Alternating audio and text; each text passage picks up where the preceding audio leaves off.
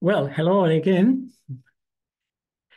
I'm Dan Schipani, the current board president of the International Association for Spiritual Care. And it's on behalf of our board and our local team here at our Anabaptist Seminary in Northern Indiana that I welcome you to the 2024 online symposium, Practical Theologies, Wisdom Traditions in Spiritual Care.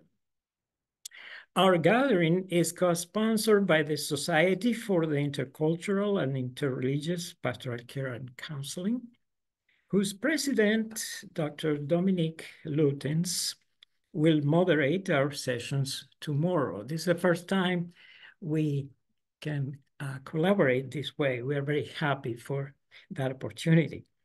Our focus is to explore the question of how our wisdom traditions, spiritual, religious, philosophical, theological, intersect with the much younger wisdoms in the social and behavioral sciences, especially the psychotherapeutic psychologies across cultures and disciplines. Together with that focus and goal, we wish to encourage further conversation and collaboration in the days ahead. Now, as you know, symposia come in different formats.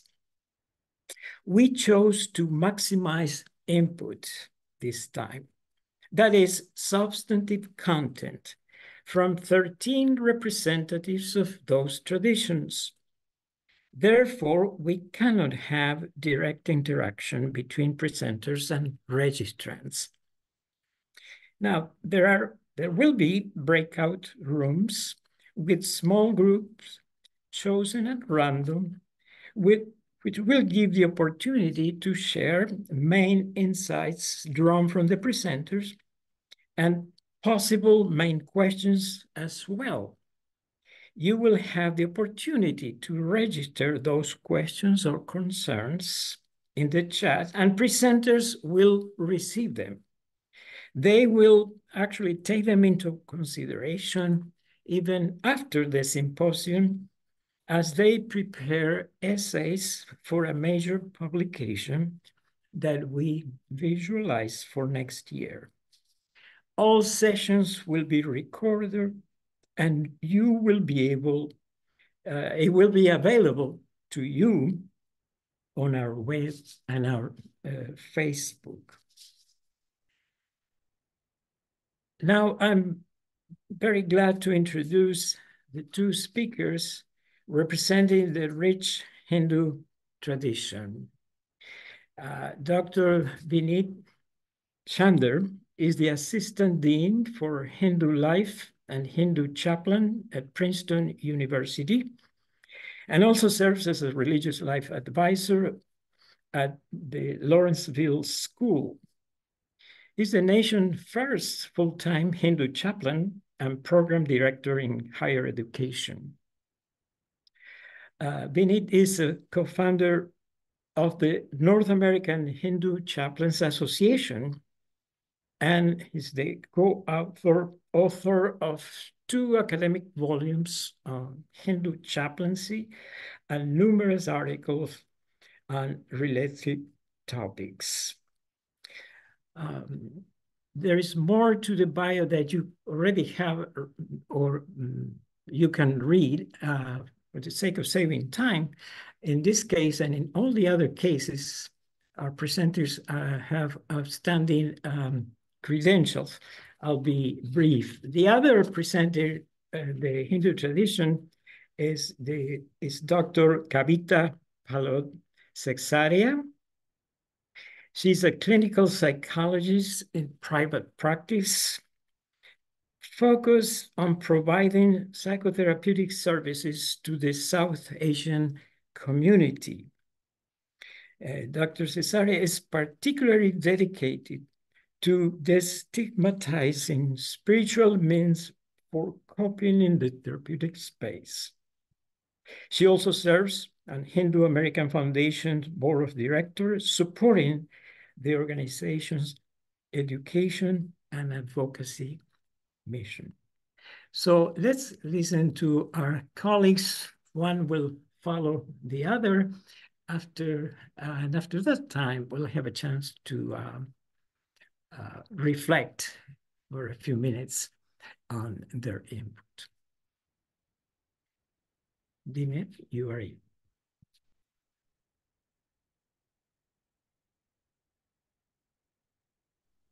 Hello, everyone. Can you hear me? Okay, wonderful.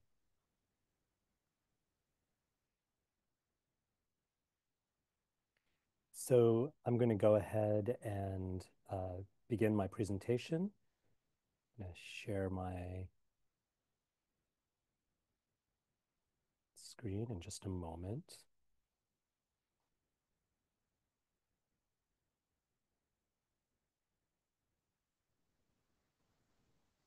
Okay, and is that visible to everyone? Yes. Okay, very good. Well, thank you so much. It's such an honor to be here and to share uh, some insights to kick off our conversation and perhaps to raise some of the questions and themes that we will continue to explore together. It's especially an honor, but also a little daunting to be the first presentation in that, there are many vantage points and many ways that we could approach our topic today. And I think that's very much in the spirit of this conference, is the idea that we all kind of approach similar, we approach the work uh, from where we stand and from where we are. And so, in that sense, we bring to the work really our own contexts and our own personhood. I want to begin, as I often do, um, with an invocation prayer in my tradition. This is called a Mangal Acharana, or an auspicious invocation. And here I specifically have chosen this one because I feel that it actually hits on much of what we will be discussing. So I want to invite you into a space of reflection, into a space of prayer, if that's a part of your theology, into a space of presence as I recite this very short but powerful invocation. Om Sarvesham Swastir Bhavatu. Om Shanti Shanti Shanti. Sarvesham Swasti Bhavatu. It's interesting. There are three relatively simple Sanskrit words here that we can unpack, but I think these three words uh, really position us for so much of our exploration together today and throughout the course of this conference. Sarvesham, the mantra begins with this word that connotes all beings, all of creation. And so it's a reminder, I think, that the work that we speak of is work that calls us to push boundaries. Um, what does it mean to be a giver of care to the specific communities and the specific individuals that we may be working with? What does it mean to be a caregiver to the person in front of us or the individual who is the recipient of our care in the most literal sense of that term? But what does it also mean to challenge that notion that we are caregivers to individuals and instead to also embrace simultaneously the idea that care should and perhaps even must extend beyond limitation? And so here, sarvesham is a word that connotes this beyond limitation to all beings, all sentient beings, as is often said in Eastern traditions. And then we have this word swasti, which in one sense, I think is the kind of the heart. I won't say meat and potatoes because I'm a vegan, so I don't like that expression so much, but is perhaps the heart, the centerpiece of what wisdom traditions, but also what traditions and modalities of therapeutic care are aiming at. This idea of wellness, of well-being. And in the context of Hinduism tradition, swasti, by its very definition, calls us to look at wellness not only in terms of, as we'll unpack a little bit more, but not only in terms of health as we're used to thinking of it, but swasti as a state, as an existential state of contentment, of auspiciousness. So this is wellness on perhaps a level that seeks to integrate the physical, the mental and emotional, but also the spiritual or transcendent, which I think will be a theme that we'll see more of. And then bhavatu, may there be. This is an invocation, and as with any invocation, it is a reminder to us, perhaps a humbling reminder that ultimately we are seeking higher power to make it be so. That the power to manifest well-being or contentment for all beings is not only in my hands, that I may play a role in that, but ultimately I am looking towards a higher power, whether we understand that higher power as divinity, God, goddess, the universe, whatever it may be, but there is a recognition that there is a force beyond me that that is responsible for that manifestation of wellness, and that I am but an instrument in that. So in the spirit of contextualization, as Daniel shared in that gracious introduction, and as you all can see in the bio, I have the great fortune of having served as the first Hindu chaplain, full-time Hindu chaplain in higher education. And so when I arrived back in 2008 at my home institution, Princeton University, it was quite newsworthy in some ways. So you can see there, I made the cover of the Daily Princetonian, our student newspaper, second only to the tantalizing story of the university store offering more food. So the fact that the university store was now stocking multiple flavors of Doritos was the real big news. But I was a close second. My arrival and the arrival of, I can't see people's faces, so I hope that joke landed. But my arrival and the arrival of my Muslim colleague, Imam Sohaib Sultan, this was pretty big news here at Princeton, and in the case of the Hindu community, nationwide. And that's terribly exciting, but it was also quite terrifying because there was no blueprint to follow, so to speak.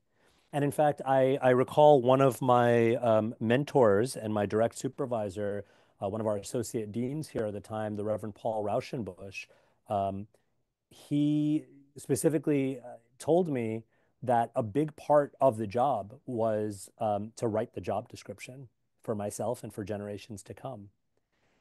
And I reflected on that, and I share that by way of introducing where the rest of this presentation is going, and that is in trying to articulate what is the approach of a Hindu chaplain specifically, someone drawing from Hindu tradition, someone drawing from Hindu wisdom tradition in approaching this call or this mission towards holding others in spiritual care. Um,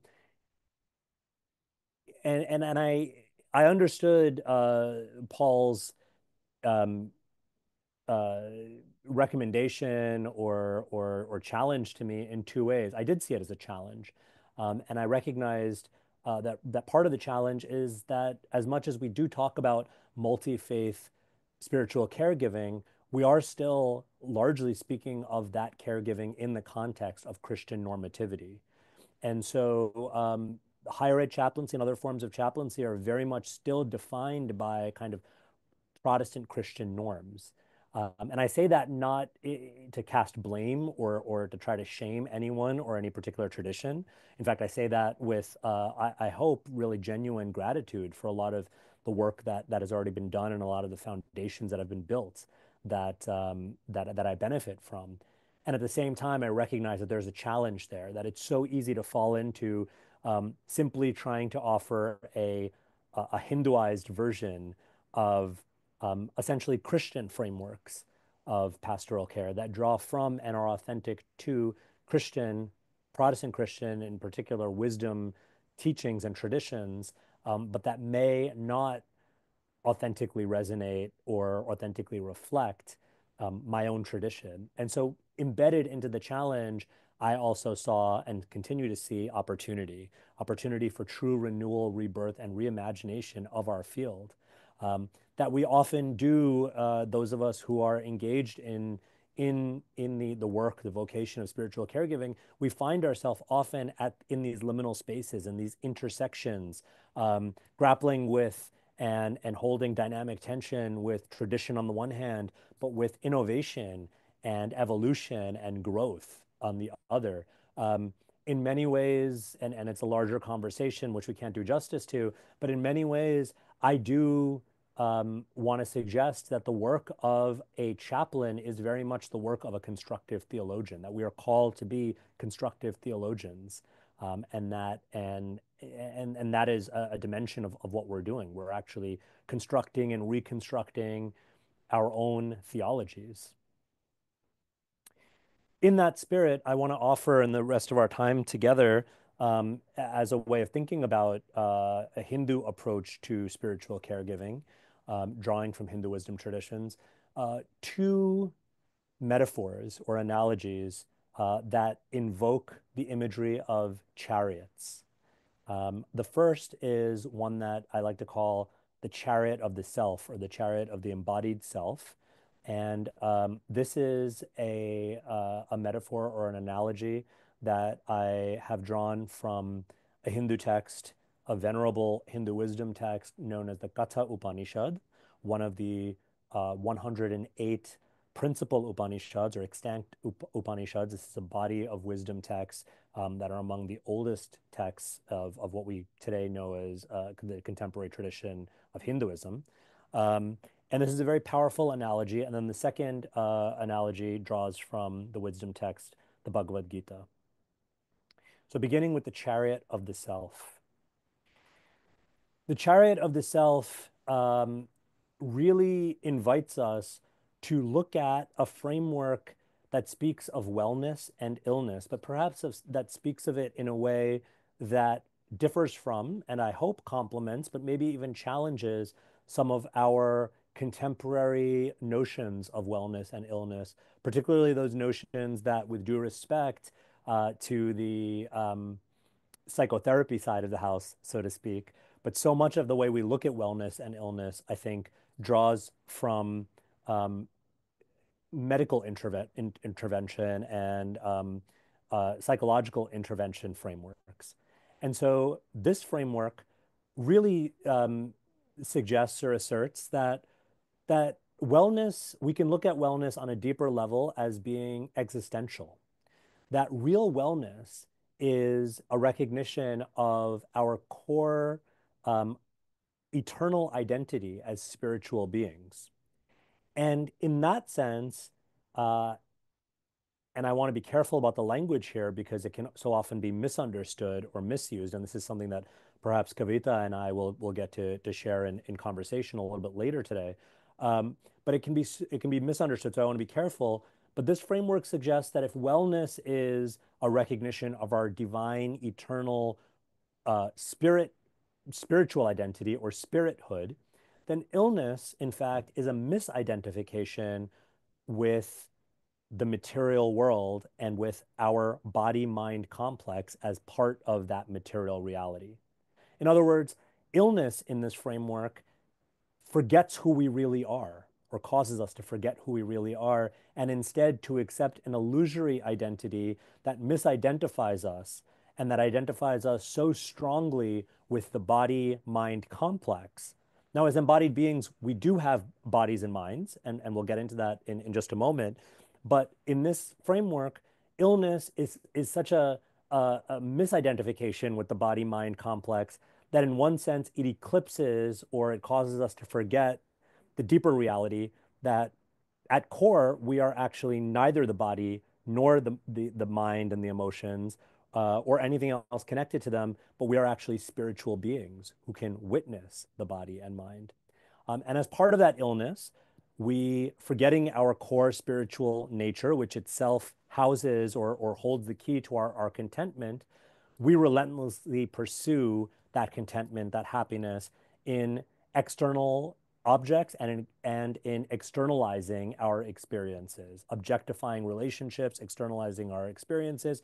And this ultimately results in a kind of existential alienation, frustration, and suffering, which Eastern traditions across the board often speak of as a sort of the fundamental problem, and that's encapsulated in a Sanskrit word, dukkha, which some of you may be familiar with. Now, I said this was an analogy, and so this text, the Katha Upanishad, offers us a very visual analogy of the chariot that helps us to really make sense of what it means to be an embodied being. And so I wanted to sort of take a little bit of time just to unpack this analogy together so that we could look at what is being suggested here. And so the analogy asks us to imagine the embodied self as a chariot that is hitched to 5 horses. This particular image, by the way, let's just imagine a generic chariot. So if you're familiar with Indian iconography, don't worry about sort of particular persons right now. Imagine a generic chariot that is connected to 5 horses. In the classical analogy, there are 5 constituent pieces to the analogy that represent the 5 constituent components of what it means to be an embodied self in the material world. Usually the analogy begins by identifying the first and, in one sense, most sort of physically concrete and tangible as the physical body itself. And this, the analogy says, is like the physical, the vehicle of the chariot, right? So many wisdom traditions speak about the body as a vehicle. So in this wisdom tradition as well, we have the chariot as representing the physical body. But how does this physical body move around in the world, if you will, the world of external objects?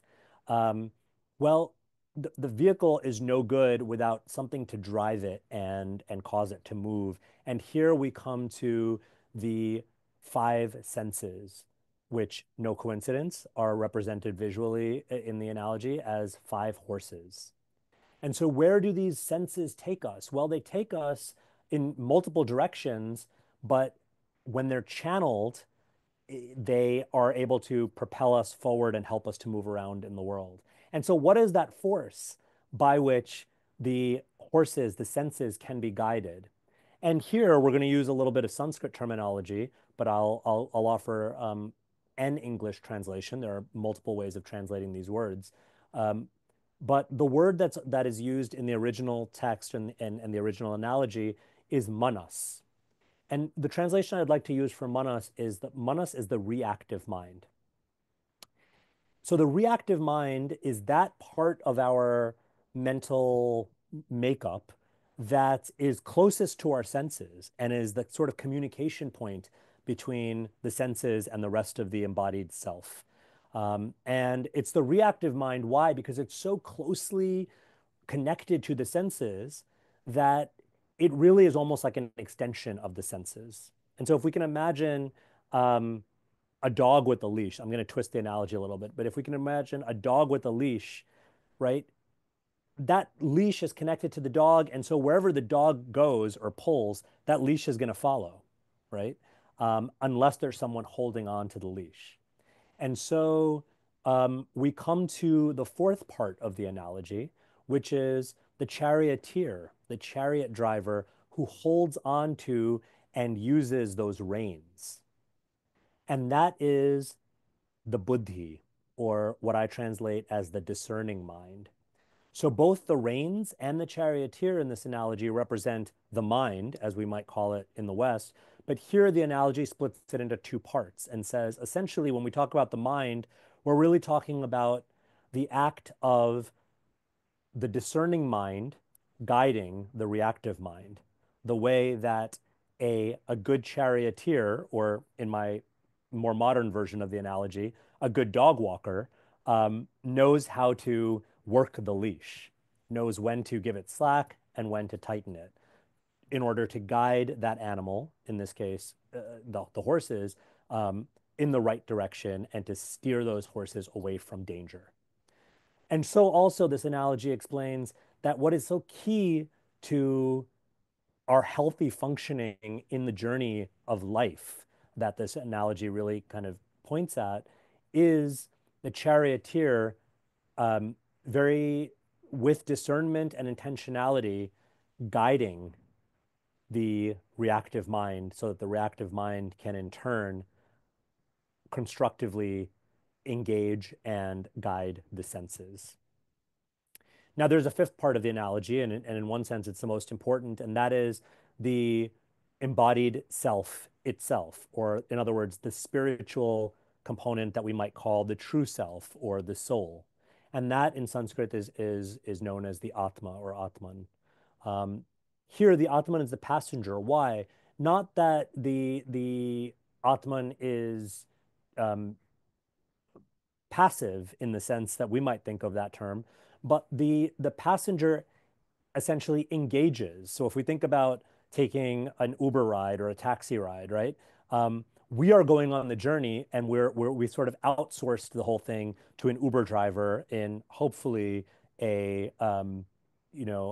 properly functioning car or vehicle, right? And so also the soul or the true self is the one kind of engaging in the journey, witnessing the journey, and relying on the discerning mind to guide the chariot of the body, the reactive mind, and the senses to all do their part.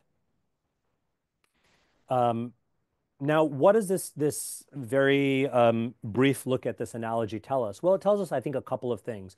One is that that there is a right alignment to things, and we can take inventory of our own sort of the components that make us up as people and identify whether we are in alignment. In other words, is our discerning mind, is that discerning part of us actually doing its work in guiding the reactive mind so that we are constructively engaging in this world? Or do we so often feel like the horses of the senses are running wild and the sort of the mind is trailing behind, right? It offers us an opportunity to check in about how aligned or misaligned we might be in terms of this functioning of these constituent parts. A second way we can learn from this analogy is that just as the passenger is meant to witness, we also, as the self within that is distinct from the body, that is distinct from the senses, that is distinct from the reactive and even the discerning mind, we can learn to quiet the mind and to witness the mind. This is where contemplative practice comes in, to allow us to tune into that inner dialogue so we can check in on what is the relationship between that more reactive part of the mind and the more discerning or guiding part of the mind. And this in turn can help us to cultivate what I would call a healthy sense of non-attachment. Cultivating a healthy sense of separating from the body-mind complex enough to know how to care for it, right? Sometimes we think of separating from the body-mind complex as something that might be a kind of a dysfunction or a detachment, right? And becoming sort of apathetic or indifferent.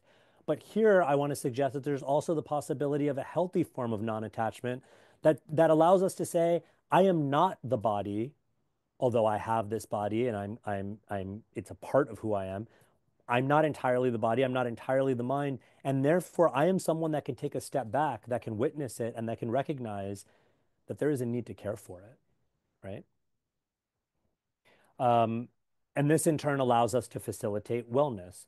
I'm not going to go into detail here, but there is a framework of facilitating wellness that I have found incredibly, incredibly meaningful in my own work that takes this approach and that says, if I can step back and witness the relationship between the body, the senses, the discerning mind, and the reactive mind, then I can facilitate wellness by intentionally locking in on cultivating a practice of self-discipline, being intentional and purposeful about my choices, really, really looking at what we might think of as the behavioral realm, right? What what do I do? What interventions can I rely on or create for myself to be intentional about that alignment?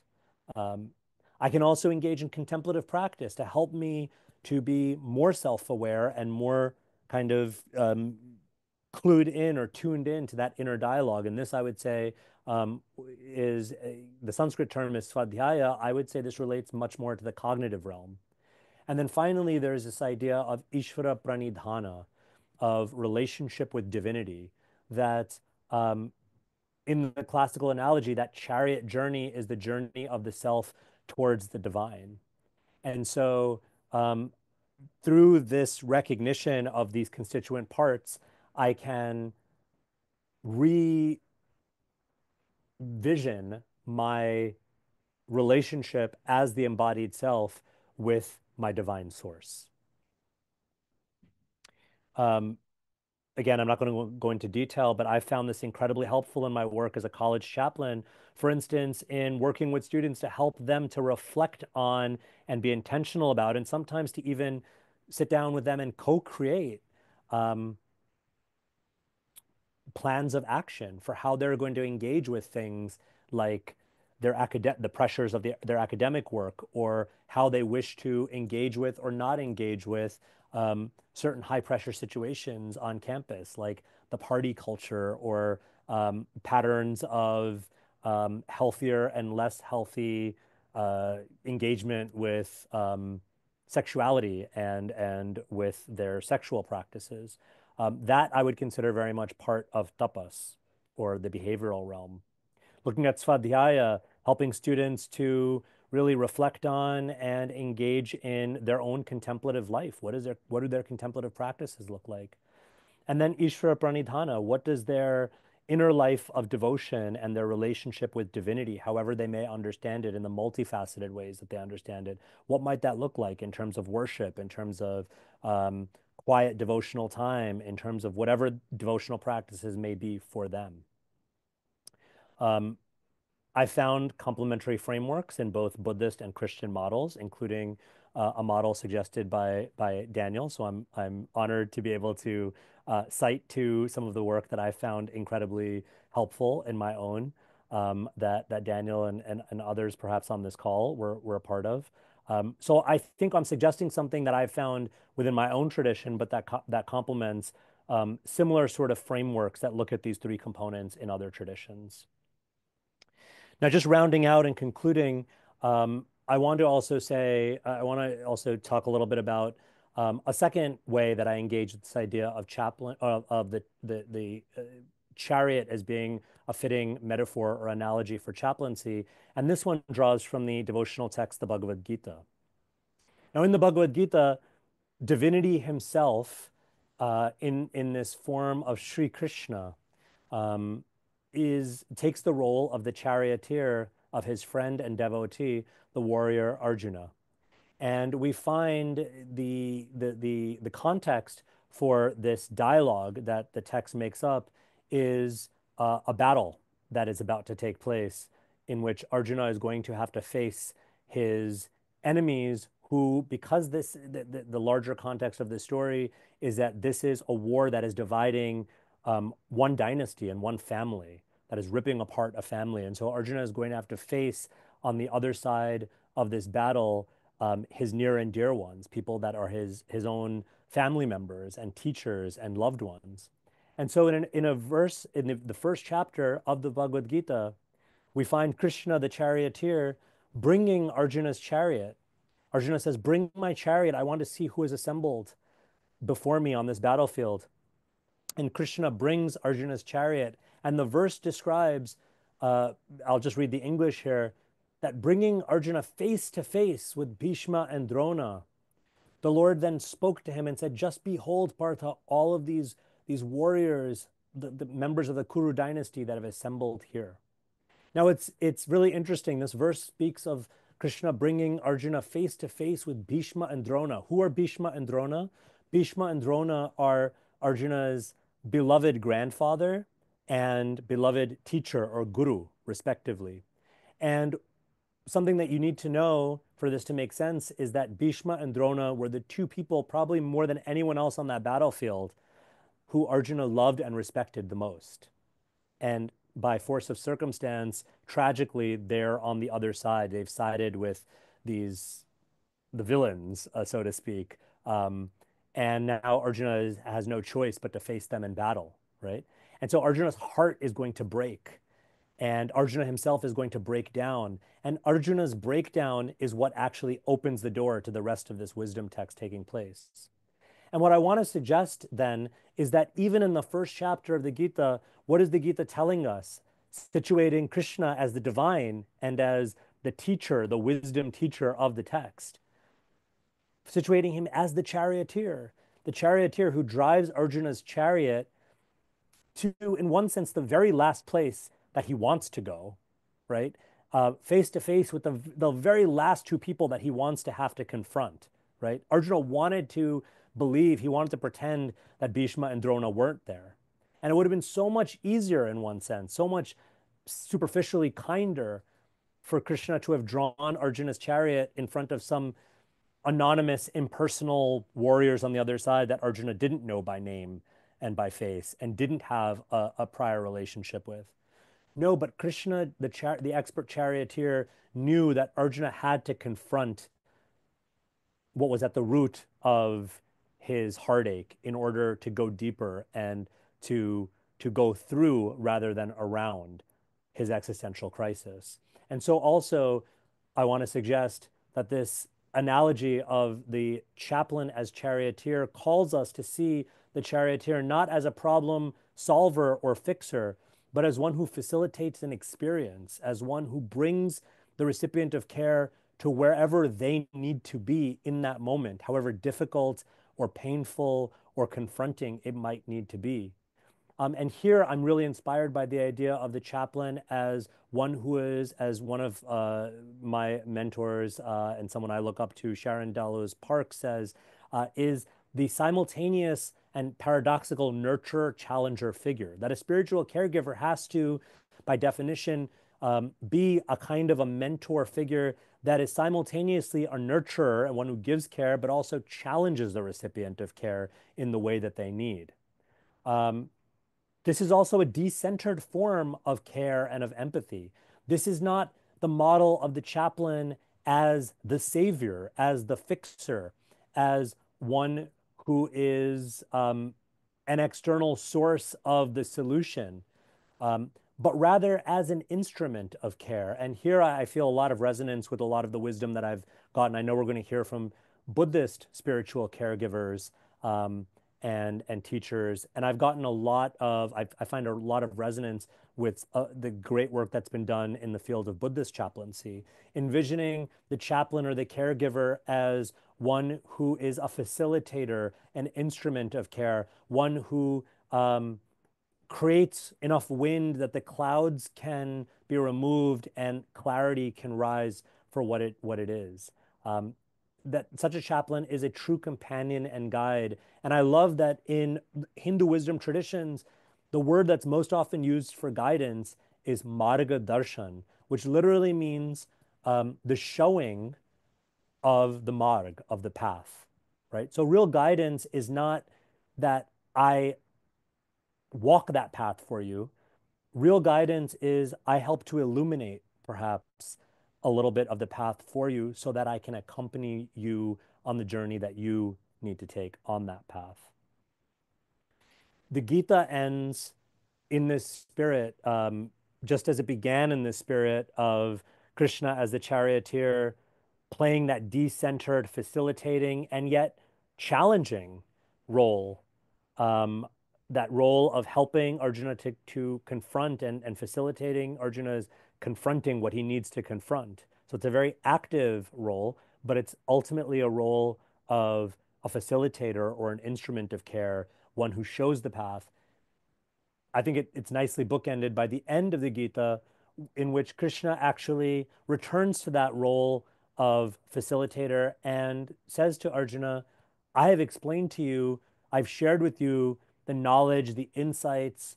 I've gone as deep as I wish to go with you, and as you could hear, and now the proverbial ball is back in your court. Now reflect on this and exercise your choice, your agency. Do ichchati, do as you wish to do. And so, in that same spirit, I'd like to bring this sharing of some insights or the sharing of these models of chariot chaplaincy to a close, inviting your reflections and your questions and your further discussion as we engage with and perhaps even push back on some of these notions and insights. So, thank you so much. Thank you, Vinay, for this wonderful presentation on Hindu anthropology and the way you help us look at spiritual care, if I may say, as the art, the sacred art of charioteering, in the way you have explained. Thank you so much. Later on in the chat room, there will be a chance to reflect a little bit, even if it's briefly, and perhaps hear some questions that may be raised. We have a second Hindu voice this afternoon, Dr. Kavita Sekhsaria. And so we'll be ready to listen to you, Kavita, as soon as you are ready.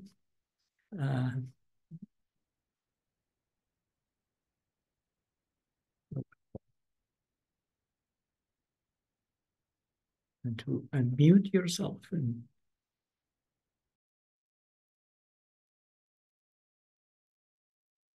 Hi, I am just trying to get Zoom to share my presentation, which I thought I tested out, and now it seems to be angry at me.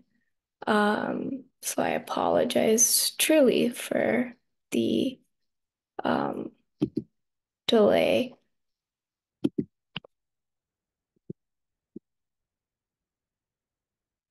Oh, hopefully. Yes, here we go. Can you see my screen, everyone? I know it's not presenting, but I think hopefully this should be working now. Hi, everyone. I do apologize for that delay, but I'm Dr. Kavita Sekhsaria, and I'm here to add a layer of my understanding as both a Hindu and a psychologist to what it means to integrate spiritual care. So I'm a second generation Hindu Indian American, and as Daniel so warmly introduced me, I'm a board member for the Hindu American Foundation as well, which is all to say that I'm very grounded in my Hindu identity in the way that a lot of, I think, second generation Hindu Americans are, where we don't go to our house of worship often. We have not read much scripture, but we've really internalized a lot of these ideas and how we see the world and how we interact with it. And so given that, I was really proud to go to grad school, grounded in my experience as the daughter of immigrants and feeling like there was a gap a lot of times in my community of being able to access a lot of the care that could have prevented a lot of suffering that I saw.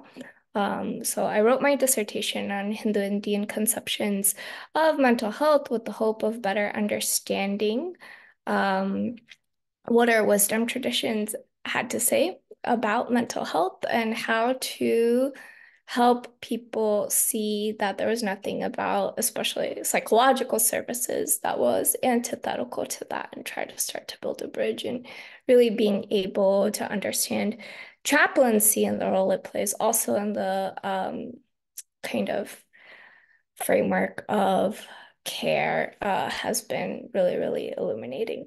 I'm in private practice myself now, which has been lovely because it's allowed me to work with a lot of Hindu Indian American clients. I would say between 70 and 80% of my caseload identify as such, but there is a lot of diversity. And I think the thing that I'm proudest of is that I seem to have attracted a lot of even Muslim, Catholic, a Cherokee client who feel that the space that I hope to create as a psychologist will give them the space to explore and understand how their relationship to their faith is a part of their healing as well as their growth.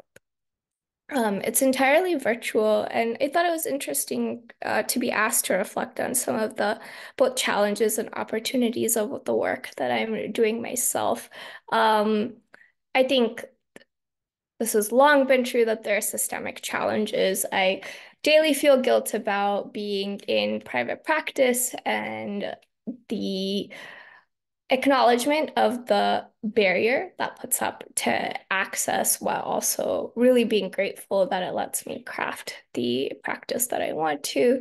So there are problems with systems and reach that are tough on a daily basis to grapple with. And I imagine there's kind of overlaps and differences too when we talk about how spiritual care operates. And in terms of the opportunities, I really like to say that I think a lot of times premarital work has been very much rooted in religious institutions, especially here in the US. And I think there's a lot of scope to be able to provide more of those services and understand how to do more of that in a way that really equips couples to be the best versions of themselves and down the road the best parents, and really just the idea that this type of work is fundamental to creating the strong, connected societies that I think everyone flourishes in.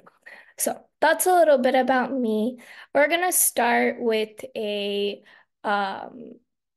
case synopsis, and I'm gonna be very boring and just read it to you.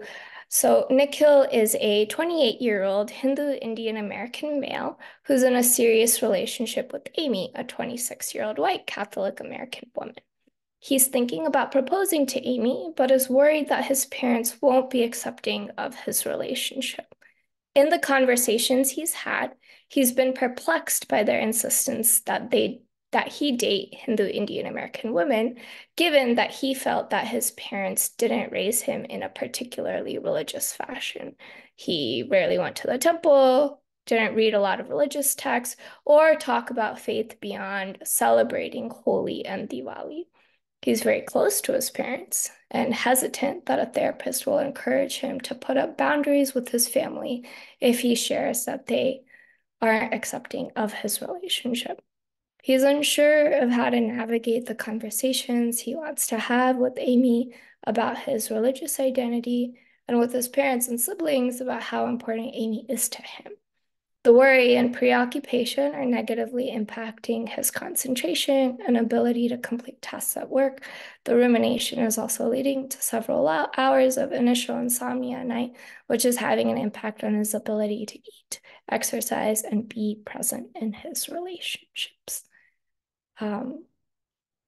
So when we start to conceptualize this case, we got a really beautiful analogy, of course, from Vineet of the chariot and the charioteer. And so we could really, from a Hindu spiritual care lens particularly, we can think of Nikhil as having a dharma sankat, a moral dilemma that can be resolved. He can have his path illuminated as he unpacks what is important to him and why it is important to him.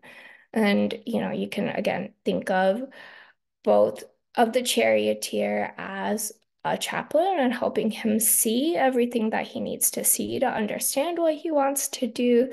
But you can also see the charioteer within Nikhil himself in trying to navigate understanding really at the fundamental root of it, if the dilemma is between like, do I honor what my parents are asking of me and their expectations due to my understanding of my dharma, my duty to my parents, or do I see it as I have a duty to myself and a duty to my girlfriend to be able to honor that relationship and those needs as well, and what is, kind of right or wrong for me as I navigate this.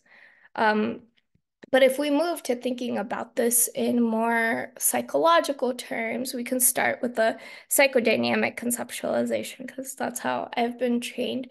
But there's a lot of different pieces to how you could think of a psychologist really approaching Nikhil's case, right?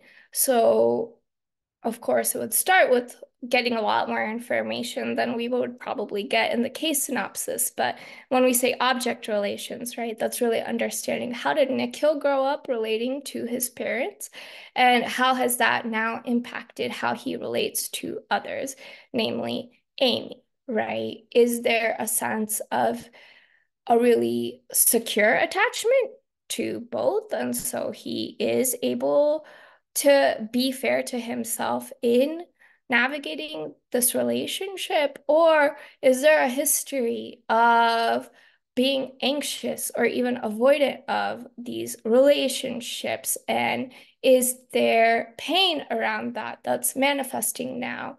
Is even the decision to start dating Amy, talk to Amy, rooted in like Nikhil's own attraction or in a choice to push at some of his parents' expectations? Those are things that potentially could be explored if you're really looking at a lot of object relations or attachment work, right? And there's so many different layers of what you could do to really conceptualize what is going on with Nikhil and what he needs. We could talk about his defenses, if he is suppressing anything, or if he's actually really engaging in types of sublimation or projection, or these ways of taking his feelings about potentially his parents or potentially about how he has been led to think about his Hindu identity, and then using that to push and pull on his relationship with these two people that he's currently really feeling torn between. And if we can also like consider that another layer of conceptualization could be, I put personality pathology, but I think I should have just said personality structure, right? Not to overly pathologize Nikhil, but being able to understand, like, is he structured in a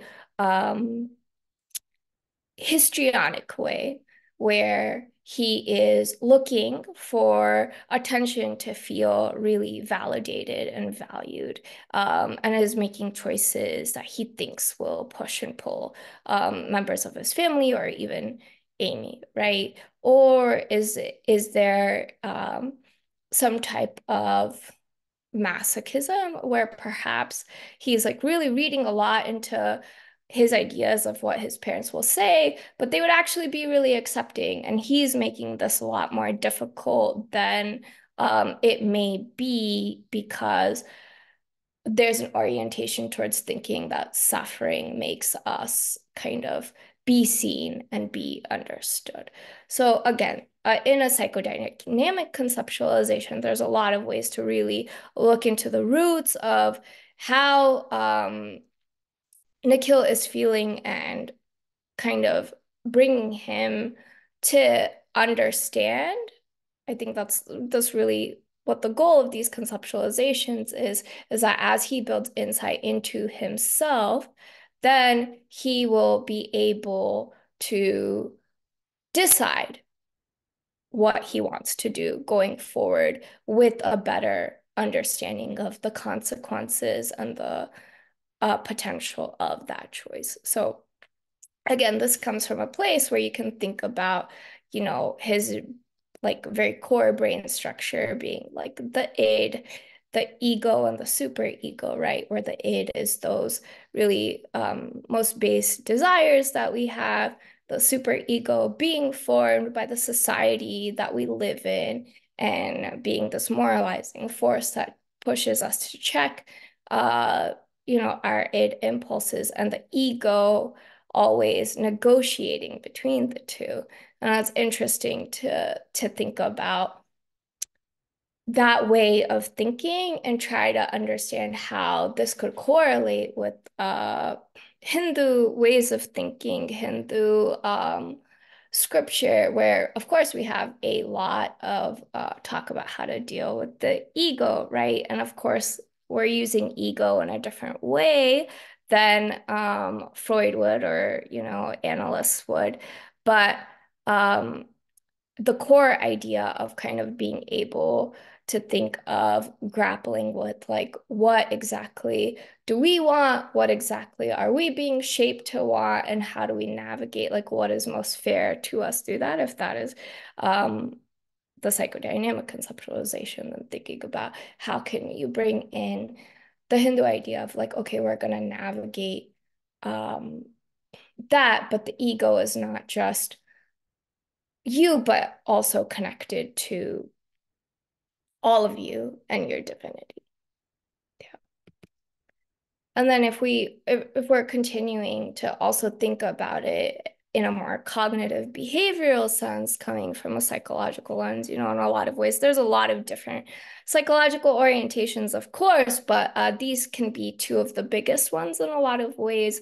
And if we think about dynamic work as really trying to understand the root and using insight to really empower the individual to make changes indirectly, then a cognitive behavioral approach is like, well, let's really look at the symptoms and let's really understand what is needed to achieve like more immediate relief, because that is what will change how we're thinking and how we're feeling about things. So like, you know, we can look at a chain of like, what are the antecedents to the behaviors, to the consequences for Nikhil, really understanding like, okay, let's actually understand why you're not sleeping well, because that in a lot of ways is impacting your work. It's going to make it harder for you to talk to anyone, even if you want to, and it's going to really show up in a lot of the symptoms you're feeling. So let's just break that down in of itself and give you relief immediately. And of course, we can find a lot of really Hindu ways to ground this type of work in of itself too, right? In terms of using meditative practices or other grounding practices in order to, in the moment, reduce our symptoms. And, you know, so how would that look in action? There's so many different ways, right? Of course, starting with assessment. And I think it's really important that assessment is grounded in being able to understand what is Nikhil's connection to his spirituality, his religiosity, in addition to understanding his connection to his family, social life, etc. A motivational interviewing approach, like if you take that conceptualization and then use it to push Nikhil to really understand himself with these open questions and these questions and reflections that are really attenuating to like any change language and any motivated language to understand what his path forward is. And, you know, if we're thinking more dynamically, then we're really thinking about how is he going to recognize the patterns he's in, how is he going to uncover his unconscious motivations, and how is he going to develop empathy for whatever place his parents may be in to help him feel more grounded in his identity and also in how he wants to move forward. And then, you know, with CBT, then we may be doing a lot more skills building, behavioral activation, whether it's like, okay, let's start with some sleep hygiene, or it is like, okay, you want to figure out how to communicate. Like we can literally practice the words that you want to use to talk to them through all of these techniques.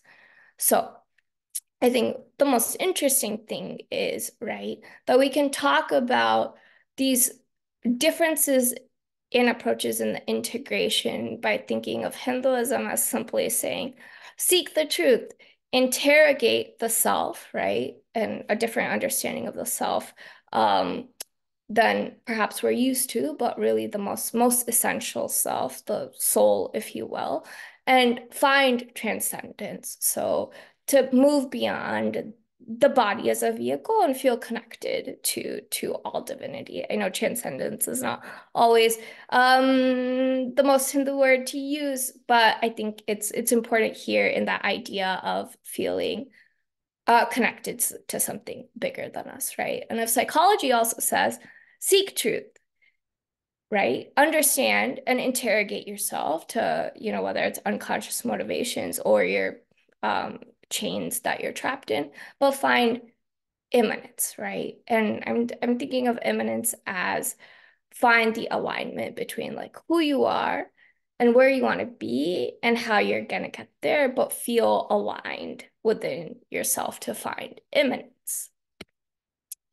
And then what is the overlap is in the power of understanding ourself, right? And that's the power of the potential integration here is if we're in a Hindu lens thinking of like how do we find the alignment in our chariot to make sure that it is headed in the direction that we choose for it to go in, or psychologically, like how do we bring our life in line with our values and make sure that we're making the decisions that reaffirm those values and help us feel again that we understand ourselves in that way.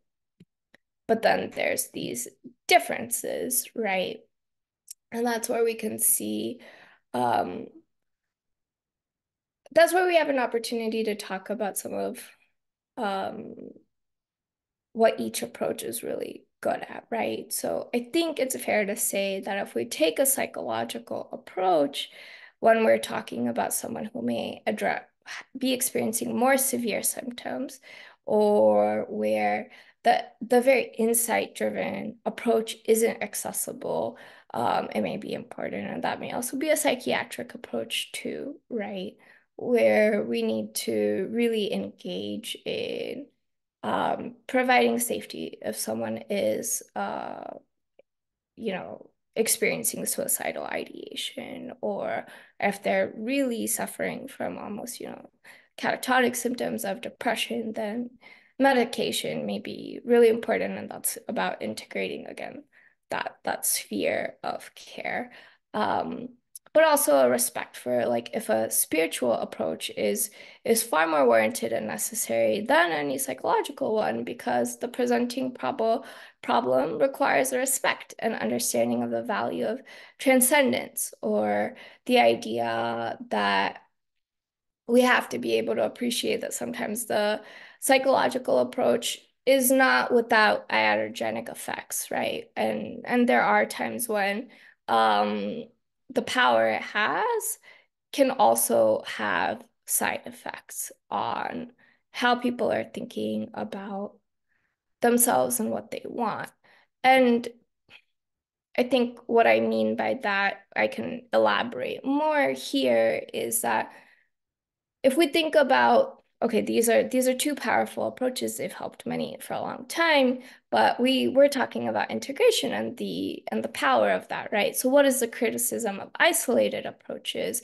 It's that when you talk about Hinduism, we may find that there's an inability to appreciate at times the pain and complexity of a misaligned mind in the challenges of finding well-being. So, you know, it's sometimes just easier to say you need to transcend, you need to stop identifying so much with your mind, stop identifying with your emotions, and then you'll find peace. Like, you know, essentially like care less about this material world, which is not always really accessible to a lot of people and not always appropriate depending on what their experience is. And then, of course, the criticism of a psychological approach, which I'm seeing more and more as I'm reading, right, is that sometimes historically there's been an inability to appreciate the power of transcendence for well-being. And I don't think this has to be true. And I think what I appreciate about psychology is that it will grow as a field and it will hopefully respond to what we're seeing today, which is that sometimes perhaps the time taken to really understand ourselves and our emotion and our experience can take us away from having the power of kind of forgetting ourselves for a moment to connect with others and really appreciating, like in our again digital world, that spending a lot of time thinking about ourselves and our experience can actually be antithetical to our resilience. So I think being able to appreciate again, that there can be side effects of therapy and that we have to be careful about making sure of when it's appropriate and when it's not are important. And it was just another reason to think that isolated approaches are kind of fundamentally flawed. But you know, Vineet shared this very beautiful quote with me that really epitomizes what I think of as I think of integration. So it's from the Isha Upanishad, and I'd love to read it to you all. So in the dark night live those for whom the world without alone is real. In night darker still, for whom the world within alone is real. The first leads to a life of action, the second to a life of meditation. But those who combine action with meditation cross the sea of death through action and enter into immortality through the practice of meditation. So we have heard from the wise. In dark night live those for whom the Lord is transcendent only. In night darker still, for whom he is immanent only. But those for whom he is transcendent and immanent cross the sea of death with the immanent and enter into immortality with the transcendent. So we have heard from the wise. So I think, again, that's a beautiful way to bring together both the transcendent and the immanent. And there's an opportunity, again, here to work together to understand first what our approaches entail. There's an opportunity to address, again, the criticism of isolated approaches. And I think fundamentally, I'd like to say that there's an opportunity to take on a digital world that in some ways is designed to erode our well-being. Because, you know, I've been reading a lot of Jonathan Haidt's work, and he is a self-professed atheist, but talks about how we need more spirituality. We need more connection, because these are the things that really help inoculate us from depression and anxiety in a lot of ways. And you know, that doesn't mean asking everyone to turn to organized religion necessarily, but there is a power to understanding that we've kind of, I think he puts it as, we've evolved with these God-sized holes in our heart. And whether you think it's because we were created that way, or because you think that there's this like evolutionary value to being able to appreciate spirituality and connection, there's a lot to respect to that approach. So I put together a couple of discussion questions for reflection But we'll wrap up here. And again, just thank you so much for the opportunity to be able to unpack a little bit of these perspectives.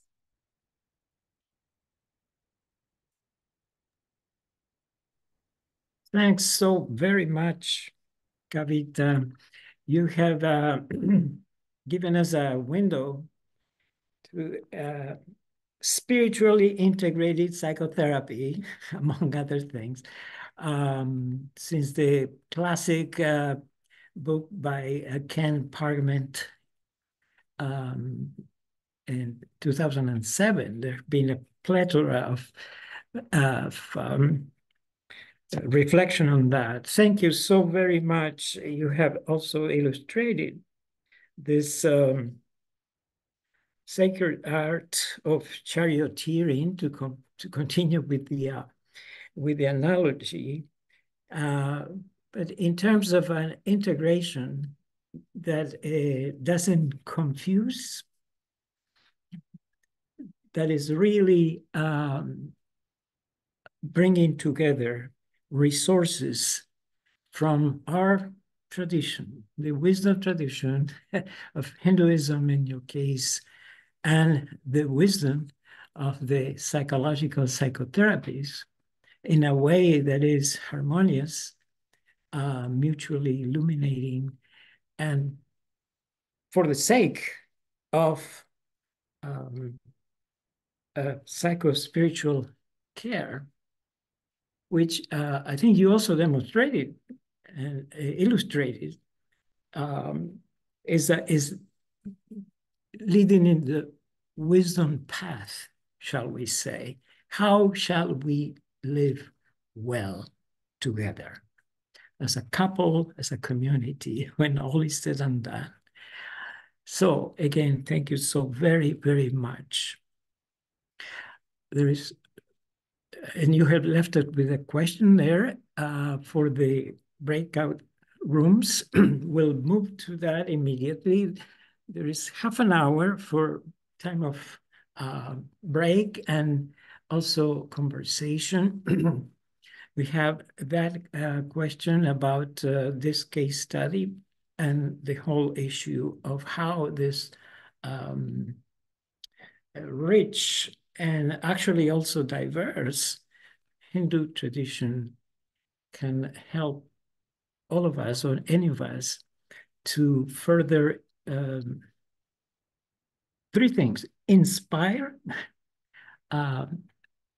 and guide us, and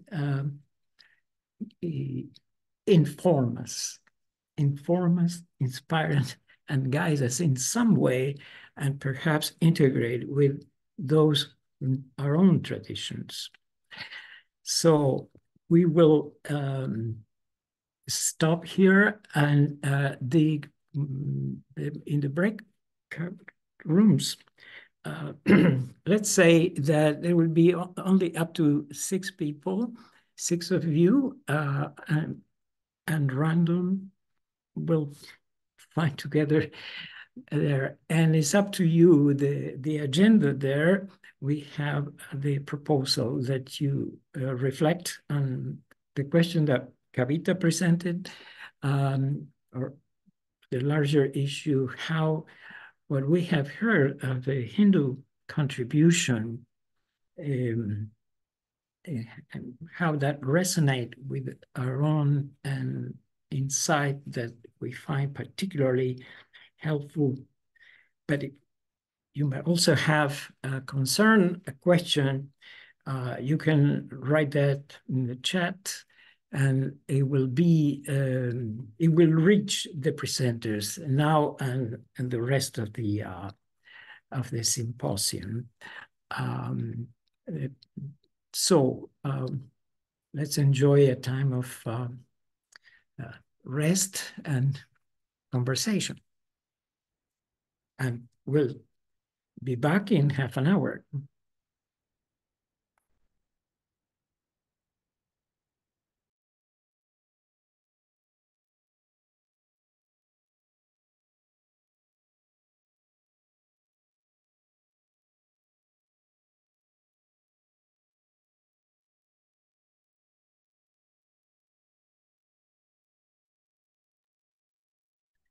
presenters and moderators will have a chance to gather as a group, and we have the same flexibility as suggested for the rest of the people here. So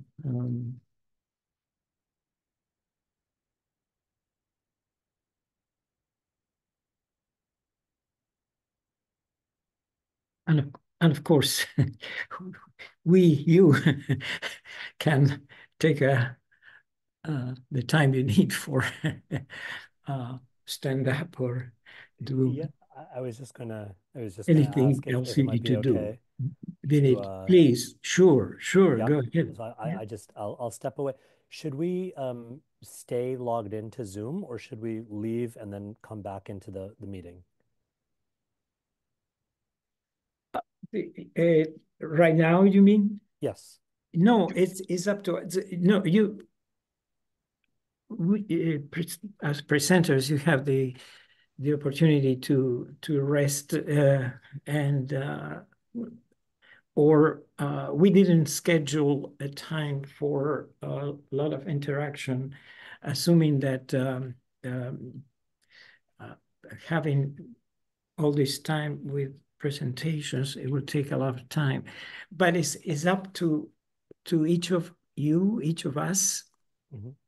I'm personally interested in maintain Leah Thomas. I want to take advantage of the opportunities. My colleague here, professor of pastoral care and contextual education, and part of our local team. Leah, go ahead. Thank you, Daniel. I believe it's easier on our end if you stay logged into Zoom, even if you need to take a break, but not a problem if you need to leave. And Steve Norton is really our IT person. He could probably speak to that as well. Steve? Okay. Yeah, I would say it's fine for you to just stay logged in here. You can turn your video off, and then at I believe 1:45 is when Judaism will start, and you can just turn your video back on at that point. And everybody will be back from the breakout rooms shortly before 1:45. Okay, sounds good. Thank you so much. Yeah, Mm-hmm. It's 1:45 Eastern time. Correct. Right. Wonderful. Okay. Pauline, so good to see you. Oops.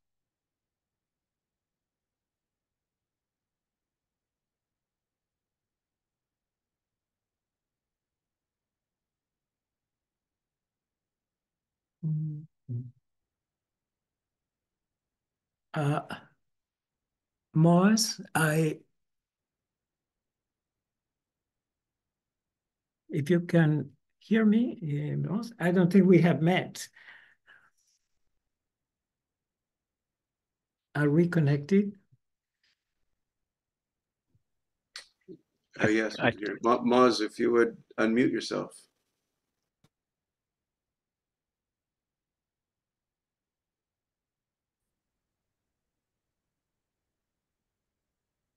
I'm not sure that he's hearing what you're saying, Daniel. Yeah, for Moaz, I ask whether you would introduce yourself.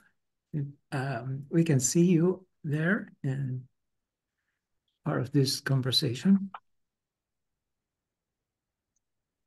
Apparently cannot hear me.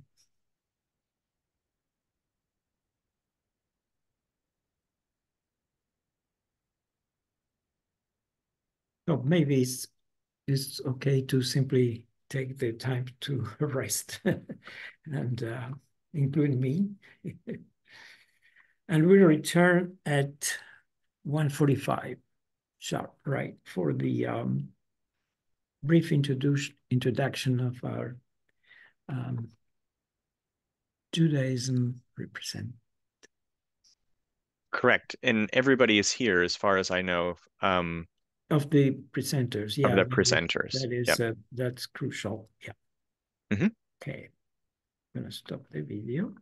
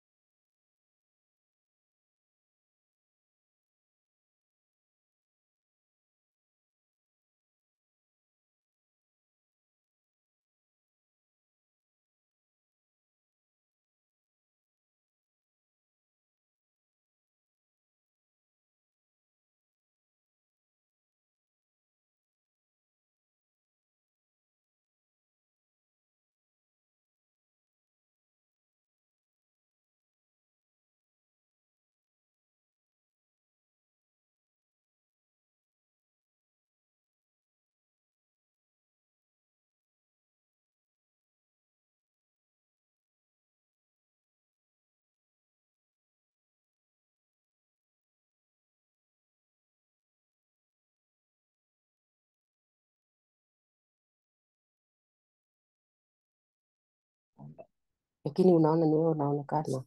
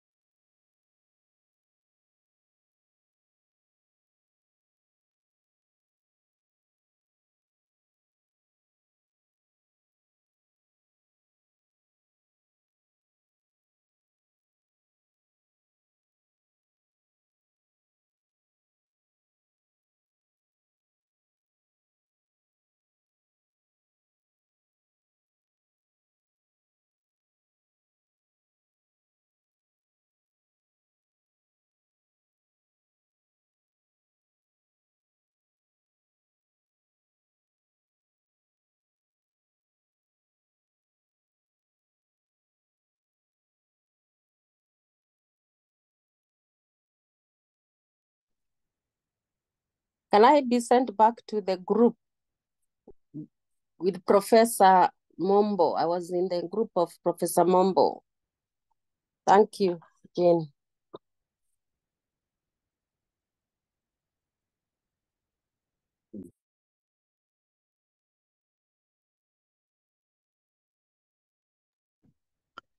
Hello, yes, I will try and put you in with Professor Mumbo.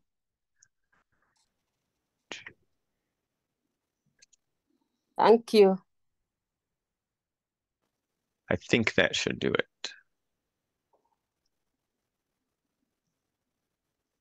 Yep, she's gone.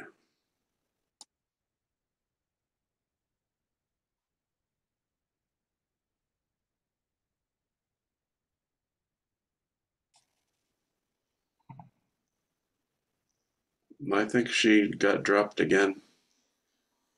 But she's having internet connections and she's not in the group, room 1. She should be in room 2. Oh, there she is. I think she used to be in room 1. No, I don't know. Okay. Jeffrey Laporte, are you intended to be in a group and also Marvin Higgins? It should be in room 3, but they're in the main room.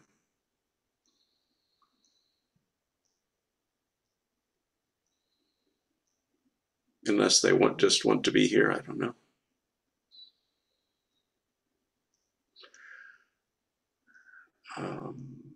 And Deborah Adams in room 6 is not joined.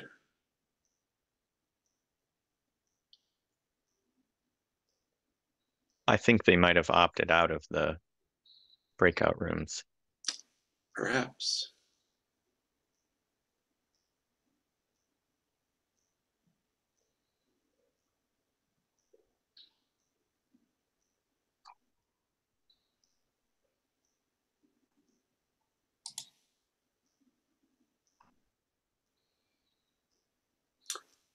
How do you put someone back in the breakout room if they've unjoined, like Jeffrey and Marvin?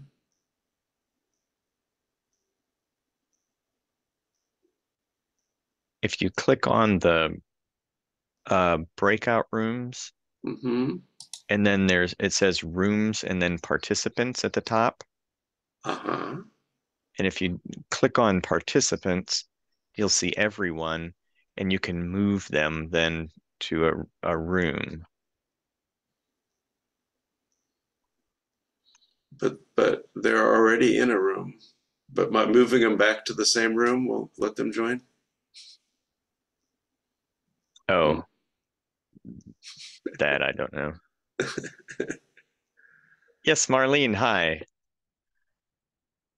I just wanted to ask you a question. Sure. So let me lower my hand just a minute here so it's gone. When I'm sharing my presentation, is it possible for me to use the advanced setting where I just share a portion of it so I can see some of the notes in my own PowerPoint? That yes. I think yes. So. I think that's okay. a setting. That'll be a setting on your PowerPoint presentation. Yeah. So you should be able to.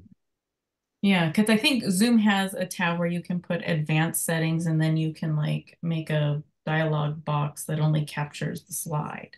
You can pick a window or you can make a box. Yeah. That's Okay. Okay. Whatever you pick is what's shared. Yeah. Okay, great. Thank you. Hi, Daniel. Thanks for putting this together. Good to see you. Yeah, sorry for we thought that everything was okay to get started, but we had a little glitch there. I mean, that's. But I'm so glad you are able to participate, Marlene. And I enjoyed, your presentation, and then on Thursday, Esther from Ghana. they have in common that, you know, from a Christian faith base and identity, integrating, in your case, you know, the insurrectionist wisdom, subversive wisdom from the indigenous, and in her case from Ghana. So, of course, we had to put this together in light of everybody's schedules. But I think there will be some interesting connection there. But of course, this is a good setting, but it's just, in a sense, for some of us, the beginning of a larger and deeper collaboration. So we're counting on that. Yeah. I'm looking forward to that, and I'm actually really excited to hear what the breakout groups bring back to the conversation. That's brilliant. That's really great. Yeah, well, one way or another, we'll try to bring the feedback for all the presenters to keep in mind. And then as you work with, for example, in your case, your essay in process now, you having presented today and so forth, hopefully will be. Yeah. I look forward to collaborating with you, actually, finally. Yeah. Well, yeah, it would be great. It would be great. Yeah. Going back to Cuba in November, I'll see for chaplains formation, and this thing sort of all pertain there. I'll tell you more about it in case you can even join. Yeah. I don't know whether that'll be possible, but so here we are.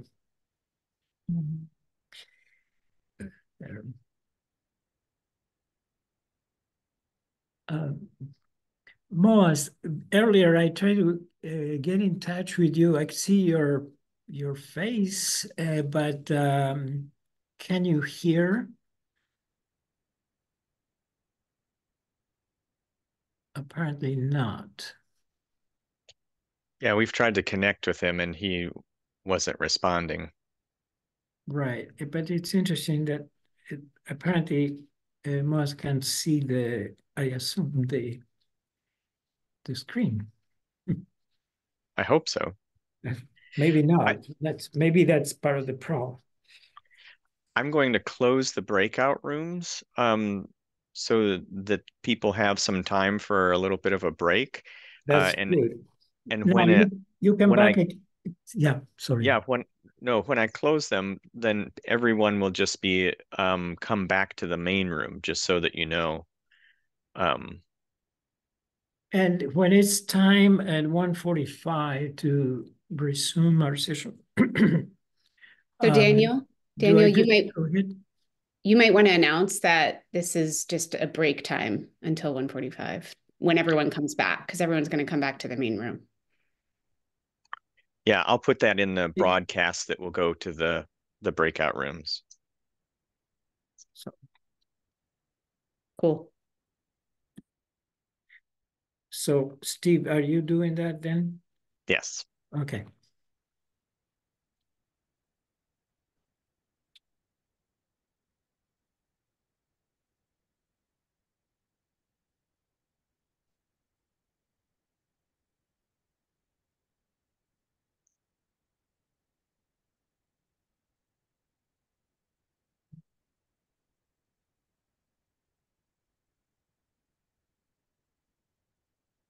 Steve? Yes. I'm Mona. I'm the next one up. Yes. Do you want me to just practice for a minute sharing the screen, make sure it comes up okay? If you would like to, that would be fine. Okay. Good. Great to see you, Mona. Oh, you too, Daniel. Thank you so much. Thank you for willingness to be part of this. Sure. Oh, good. It came up. Okay. Mm-hmm. Well, thank you for this invitation. I'm blessed and honored to be part. Okay, wonderful.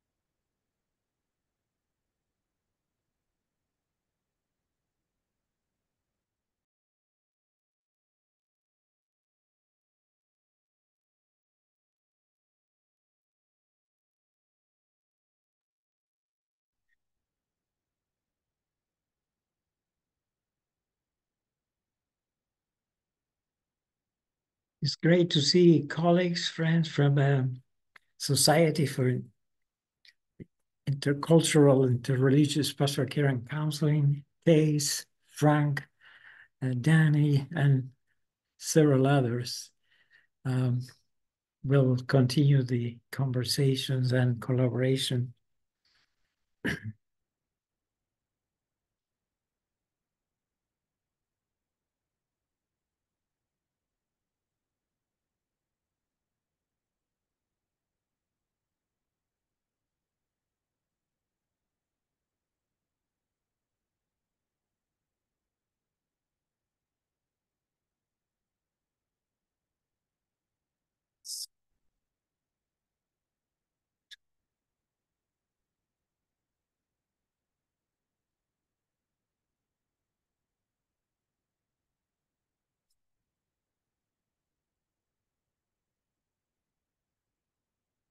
You have the right time.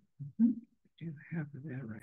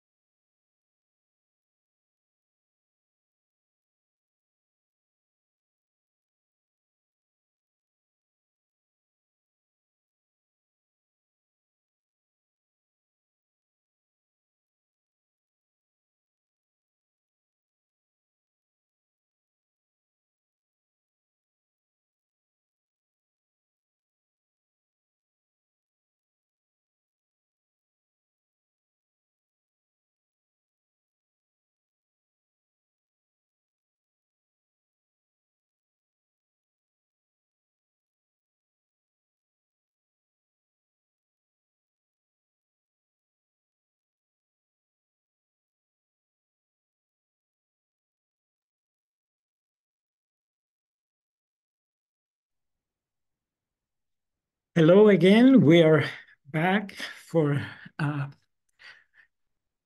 continuing this feast of contributions from the wisdom, traditions, and spiritual care.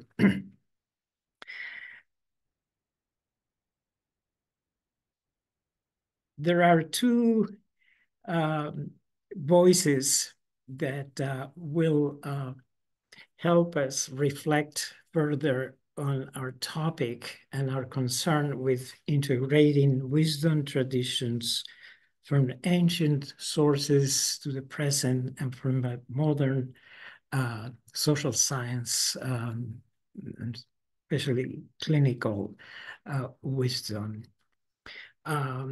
Representing that rich tradition of Judaism, two rabbis.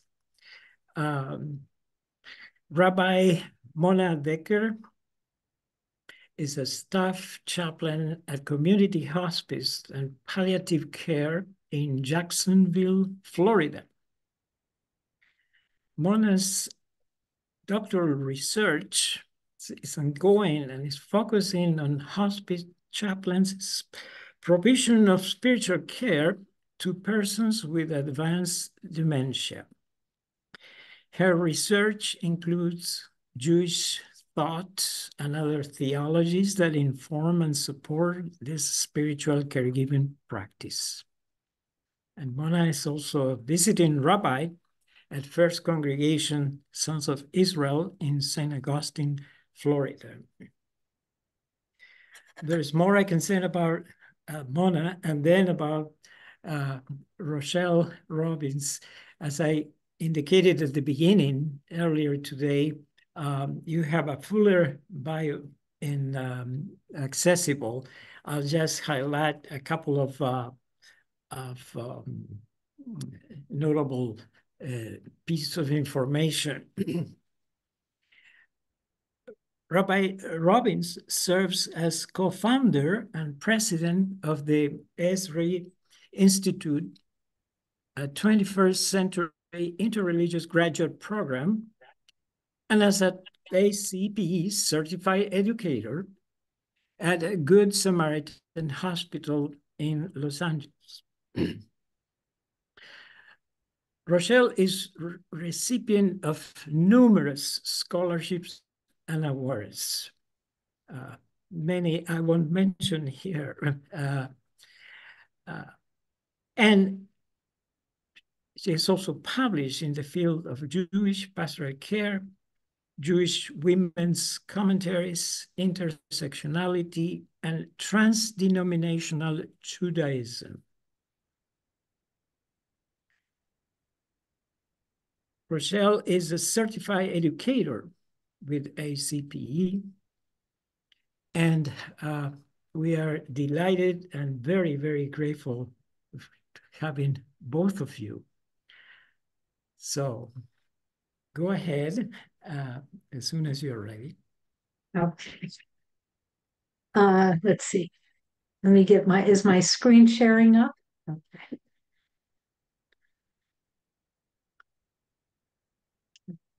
Thank you so much. But not yet? Okay. Let's see, we had it up in a moment ago. Oh, I'm sorry. Here it is. Can you see it now?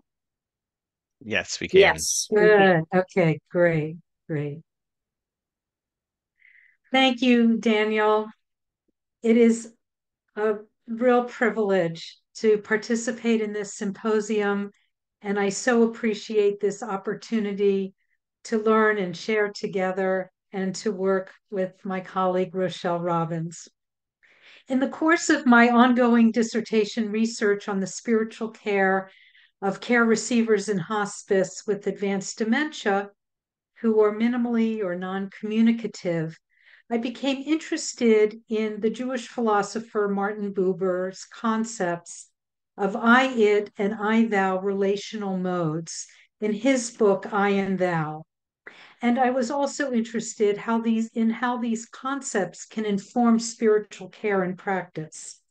So today I'd like to share a bit about these two relational modes, I, it, and I, thou, and some aspects that are relevant to spiritual caregiving. The slide deck that I'm using is from a longer seminar, so in our short time together, I'll offer some highlights. And one caveat is that while Buber's work is certainly drawn from Jewish sources and has a foundation in Judaism, today's presentation, because Buber had such an influence on many other fields and in many other places, this presentation today is not about Judaism per se, but of course is grounded in Jewish thought. Martin Buber was born in Vienna in 1878. Sorry. And he died in Jerusalem in 1965. He was among the most influential 20th century Jewish philosophers, writers, and scholars. And 2023 was the 100th anniversary of his best-known book, I and Thou. Before discussing these two modes of relationships in the book, it's important to note a defining experience in his young life that affected him profoundly and contributed to his writing about relational attitudes and relational modes. Buber had a significant loss around the age of 4 when his mother suddenly left the family for Russia. Her whereabouts were unknown for some time, and Buber met her again on only one occasion 30 years later. According to Buber, the encounter was marked by anxiety and only reinforced the gulf between them, it is said. The experience for Buber shaped some of his key ideas about the loss of security and trust between people in personal relationships, and also in his thinking about communal relationships in the modern world, and the conditions that affect one's ability to engage in relationships of genuine dialogue. He wrote, "Whatever I learned stemmed from that moment when I was 4. Buber begins his book by presenting two word pairs that form the foundation of the book, I, it, and I, thou. Two relational attitudes characterizing one's relation to the world, or even attitudes toward how we perceive, connect with, respond to, and communicate with others. Not only other people, but also in our connection to nature, aesthetic objects, the spiritual, and the divine. He says we relate and respond to life in ways that are either more objectifying in I-it modes of experience or more mutual and personal in I-thou encounters. So let me explain a little bit about both. The I-it mode is essential to engage in the activities, processes, and order of daily life. This is the mode that he termed equips human life, in Buber's words. The I-it relationship is essential for objectivity, to conceptualize and analyze, to make sense of certain aspects of our perception. And we might think of this as the mode of rational thought, science, and analysis. However, Buber's concern is that while the I-it mode is necessary to function in the world, it is insufficient in and of itself for wholeness and authentic relationships in life. The I-it mode has also been characterized as the realm of preconceived ideas and assumptions and expectations about others, or even relating to others as a means to an end. The other dimension that Buber points to is the I-thou mode, one that he believed can be cultivated and thereby improve the human condition. The I-thou connection is characterized according to a professor, I don't know if you can see this. This is Kenneth Kramer, who teaches at San Jose University and writes a book about practicing living dialogue, I and Thou, practicing living dialogue. And he summarizes that these are interactions that are direct and open moments of mutual presence and reciprocity. When I address you as thou, I enter into a direct relationship with you as a uniquely whole person. This is a connection of whole person to whole person. Uber scholar Paul Mendez-Flor explains that the I-thou relational mode is one of presence, trust, and care, in which one addresses another not just verbally, but existentially. Mendez-Flor says the I-thou mode allows for a kind of trust and vulnerability, not simply hearing another, but listening, and listening between the lines, beyond the verbal exchange. He calls this listening, he uses the term lehakshiv be'einaim or lehakshiv la'einaim, to listen to the eyes, meaning the visceral or the spiritual. And I-thou also captures the nature of a relationship to God or the divine as a relationship of closeness and intimacy. Uber writes, in each I-thou connection, there is a glimpse of the eternal thou. And the eternal thou cannot be limited, contained, or reduced to the relational I-it mode. So the I-thou allows for a direct relationship, for moments of reciprocity in relationships, and that in these connections, we can be intentional about entering them with others who reciprocate.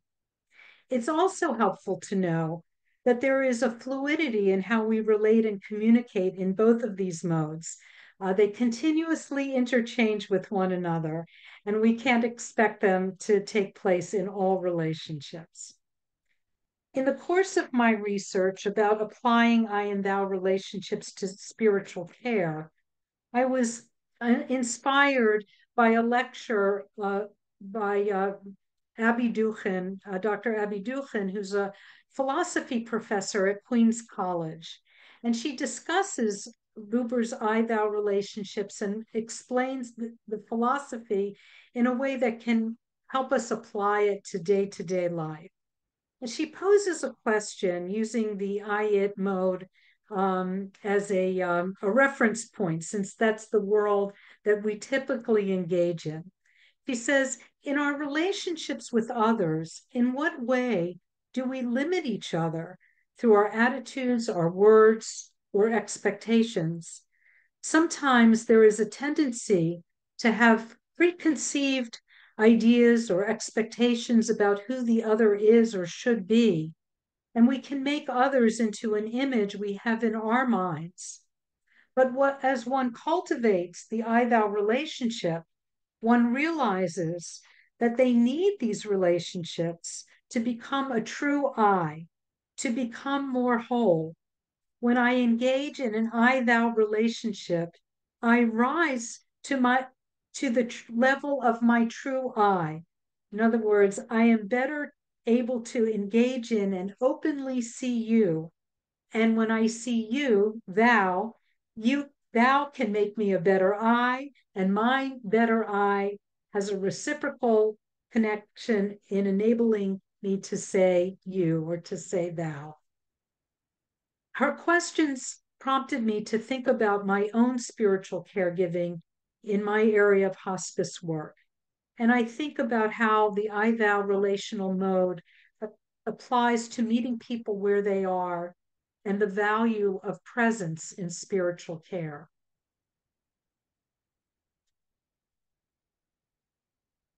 In his essay relating to the sick and dying, Rabbi Steve Moss relates Buber's concept of I-thou relationships to the work of spiritual caregiving. And he writes, accepting others where they are without negative judgment and with affirming love is an essential part of caring for the sick and dying and a manifestation of the I-thou relationship. The I-thou relationship in spiritual care conveys to the care receiver, I'm not here to make you in the image of myself, for after all, only God can do that. Rather, I am here to accept you for yourself, wherever and however that is. What the sick and dying need is a partner with them on their journey. And to be this partner is a great mitzvah, a commandment. Sometimes we define that as a deed of kindness as well. Probably the greatest gift we can offer someone else.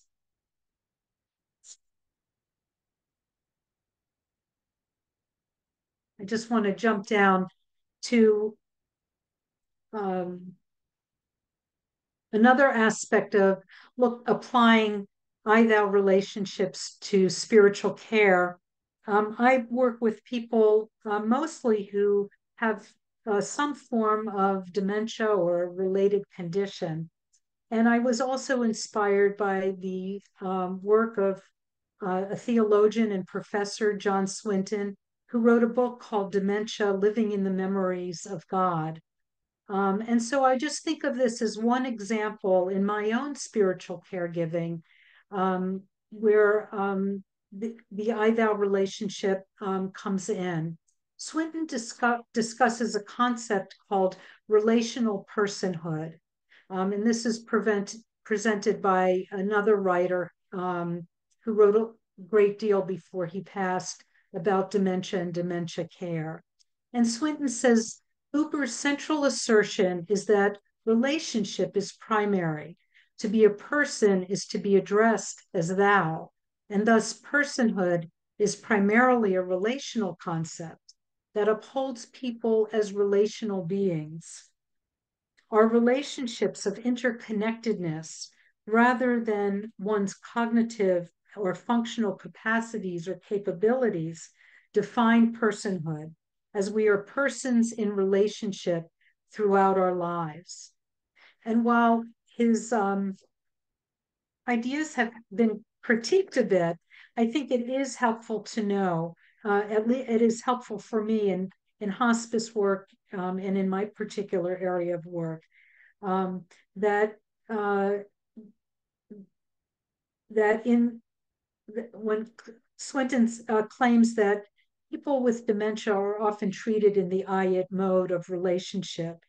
However, the I-thou relational mode applies to an ethic of care that upholds personhood for people and ways of relating that sees them and seeks to be with them simply for who they are, apart from any capacities or capabilities that one may or may not have.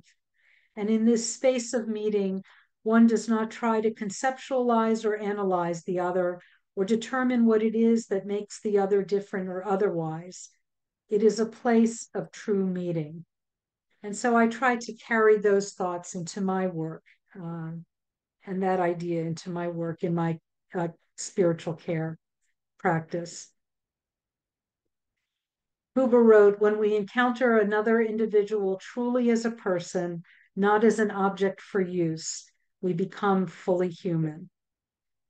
And Buber's philosophy of I and thou is relevant to transcend barriers and create bridges of understanding, genuine connection of wholeness and goodness, person to person, heart to heart. One of the Jewish values comes from a text based in the Talmud that we read every day in our daily prayer book. And the text is, these are the obligations without measure: to visit the sick, console the bereaved, and perform acts of loving kindness.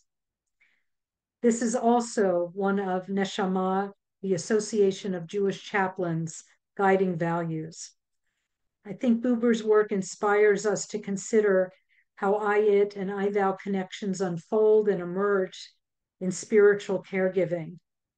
How might we cultivate greater awareness about occasions for I-thou connections, as we visit the sick, console the bereaved, and perform acts of loving kindness? Or more broadly, how might we find opportunities to recognize I-thou connections in spiritual caregiving wherever we find ourselves and engage in these moments with greater intention? Thank you.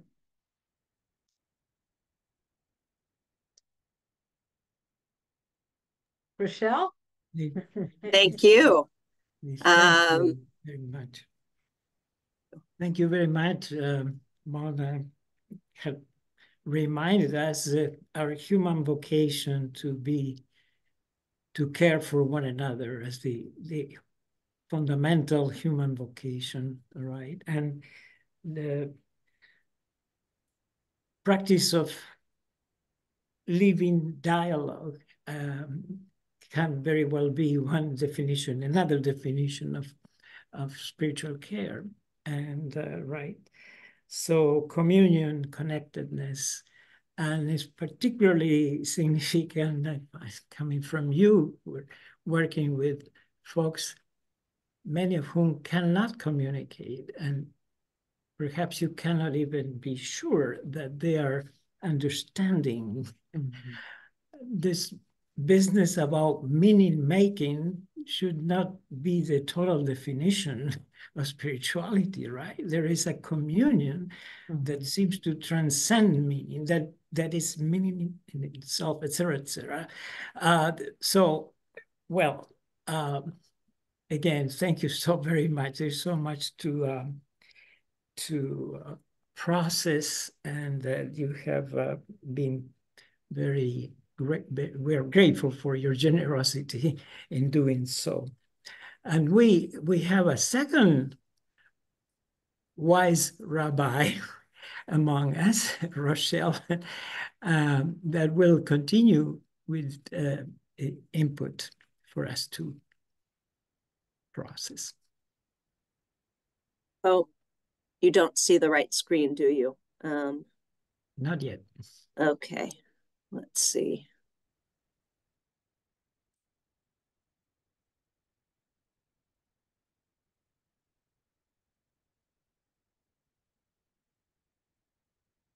Okay.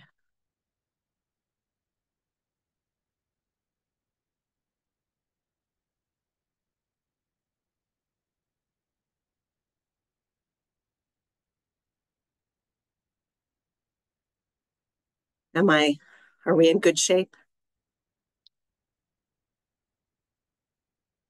Well, Rabbi Decker, Mona, I want to thank you for starting us off in such a thoughtful and beautiful and contemplative way. And while Mona's presentation was about so many things, I don't want to reduce it. It was about so many things, but you focused on Buber himself and his I-thou experience and philosophy with a glance at serving patients and care seekers with dementia. My remarks today, I think, emphasize the I-thou and sometimes the I-it experience in the education of chaplains. And I enjoy seeing this slight smile or sparkle on Martin Buber's face, wondering what occurred between him and another to bring forth from him. And I often assume what the smiles and facial expressions are around me, and perhaps we are good interpreters in our work, but perhaps we are also making assumptions. And studying Buber for the first time in many years, I wonder, for those of us who interpret, assess, and consider the stories we hear, whether we too can step back from our I-it assumptions to deeper questions and understandings, and how to put the thou into spiritual assessments more strongly. And the act of assessment is essential in spiritual care, but it is rarely without some objectification or I-it influence on the person being served. So though I'm not a jazz musician, this is Esperanza Spalding, by the way. I encourage you to check her out if you're not familiar with her work. I hope to riff or create a refrain and perhaps an elaboration about the chaplain in training. And as I said, we are always in training, in my opinion, we who are learning to cultivate the I thou experience in our work and reflective practice. And my remarks are not systematic by any means. They are more of a meandering and an exploration. And we often think of I thou as entirely about the other, but perhaps it's also about the other within. It can be difficult to be present with ourselves and not other within and from ourselves. And how do we cross this bridge from our surface self to our deeper self? The bridge from one side of ourselves to another benefits from a certain ability to be, I think, improvisational and curious and adventurous in our lives. And this can be unnerving, it can be scary. It's a bridge. And much of chaplaincy is improvisation. Living in Los Angeles, I think a lot of my students come from the entertainment industry, and one actor has disagreed with me when I said that CPE is an acting class. So much of chaplaincy is improvisation, and curiosity and playfulness seem pertinent to experience in creating presence. So Buber studied and wrote quite a bit about a rabbinical mystic, Rebbe Nachman of Wroclaw, who said, the whole world is a very narrow bridge, but the main thing, the essence of what is important is to have no fear. And having no fear is not an easy accomplishment. I want to tell you all that I woke up. I was up from 1:30 a.m. to 4:30 a.m. this morning, worried about the world, worried about the wars, worried about domestic rhetoric and the fear that is occurring, and wondering, what am I talking about, Buber? And this is for the, sensitive people who want to grow and be enlightened. How can we spread our movements of compassion? So having no fear is not an easy accomplishment. And, we can think of the world as it is now, like I just said, and the fear in the world and within us is palpable at times. And Buber himself, within a familial and ethno-religious and historical backdrop that was both privileged and turbulent, spent much of his life, as Mona said, exploring the act or experience of true presence with one another as the most tangible experience of sacredness in life. So Buber is probably the most quoted thinker by my Christian colleagues and friends, right next to Henry Nouwen, in the field of spiritual care. And Buber and Nouwen might be clamoring in our era to help us fix the wounds that separation is causing. And Buber, Nouwen too, they did share a brief period of life on this planet together. I think Buber was about 50 years older. But they both, Buber worked within the constructs of the modern world. Most of us here saw the postmodern era, and some now believe we are in this meta-modern world that is characterized by technology and the digital era. And so we have access to each other. Look at all of us here through and by our fingertips. We're so close, and yet we're so far away from one another.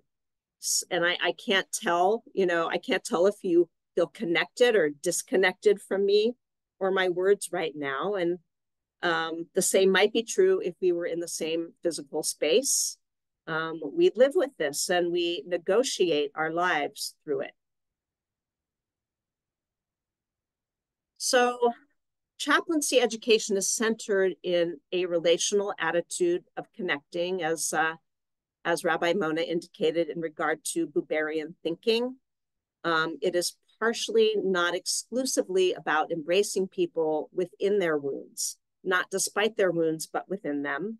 It connects with and is beyond polemics, it's beyond politics, it's beyond identity, it's beyond policy. These things are important, but there are things that are beyond these topics. It is remembering that we are all flesh and blood. And as time progresses, related to our consciousness building, that resources on this planet are not infinite. And when I think about war, I also think about so many other things, in relation to animate beings. So our resources are not infinite, and we begin to realize that we are connected to non-human nature and the animate and inanimate elements around us, the objects of the world that we harvest, the things that sustain us. And so what about the objects and fundamentals of life that do not possess flesh and blood, but are essential to our survival? And I love this book, everybody, Braiding Sweetgrass. Robin Wall Kimmerer, in her book, Braiding Sweetgrass, offers an example of an indigenous and scientific perspective on the state of the world and the devastation and hope therein. And her book is of the pasture in the sense of meadow, field, or grass, not pasture this time, even though some of us would make correlations with that. And I'm not sure we can talk about the I-thou relationships in full if we don't consider the world that gives us breath and life, the world that serves us, and the world that we are meant to serve, not only harvest, but meant to serve.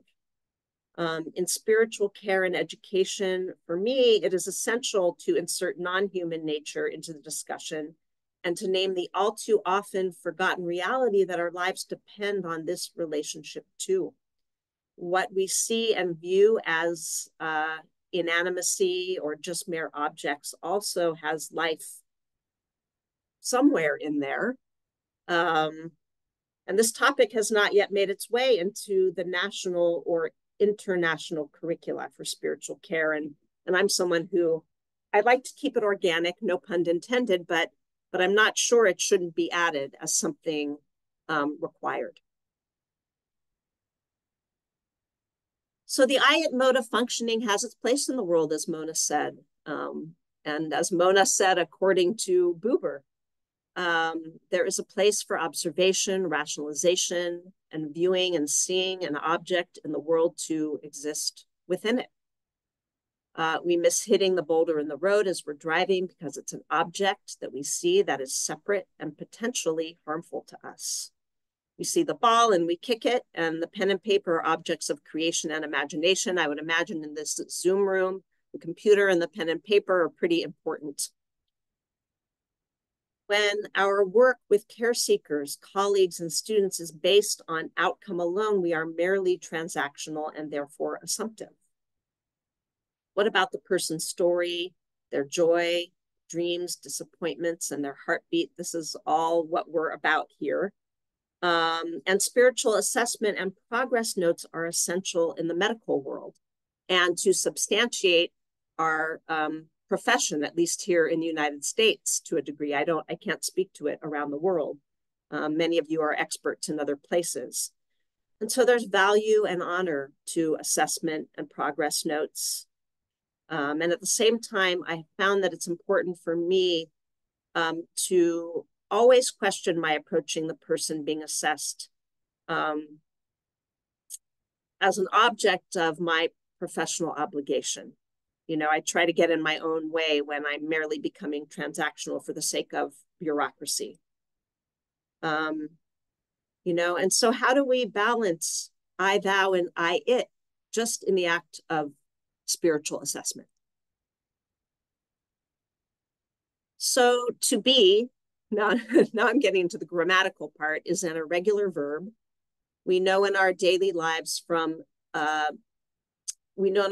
that the act of being itself shifts and changes form according to the subject and tense of the expressed idea.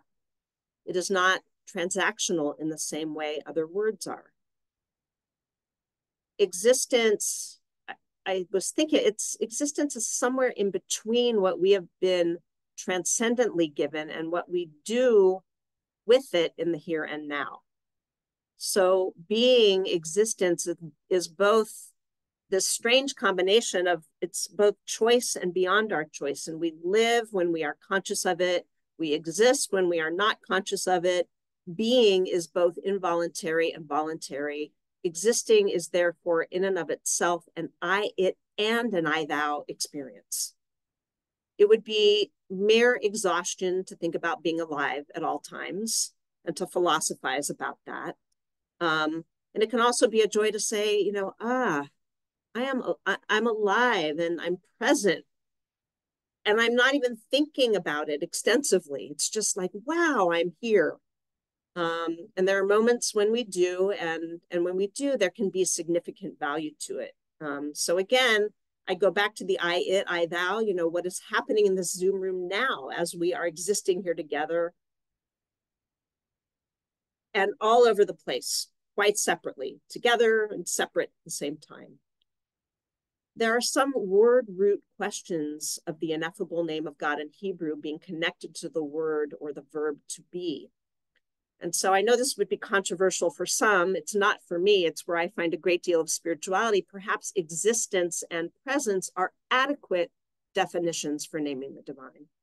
I really strongly believe there is a foundation for this in Jewish text, life, law, and practice.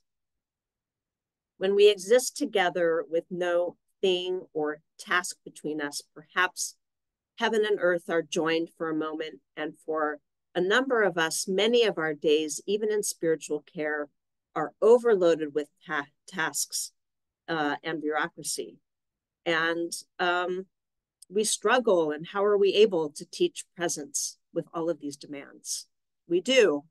It's not always easy. So yet joining and presence are not always easy or possible. As we've talked, we miss each other sometimes by a centimeter or something vast, some huge gap, especially when we are in pain and suffering. That can be psychological pain or physical pain, whether we're conscious or subconscious of it.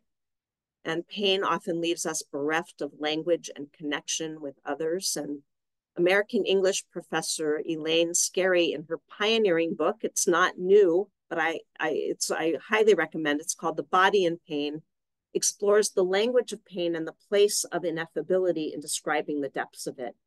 And Rabbi Dr. Rachel Adler writes in her Theology of Lament, she says, to be present when the sufferer reachieves relational speech is to be present at the rebirth of redemption.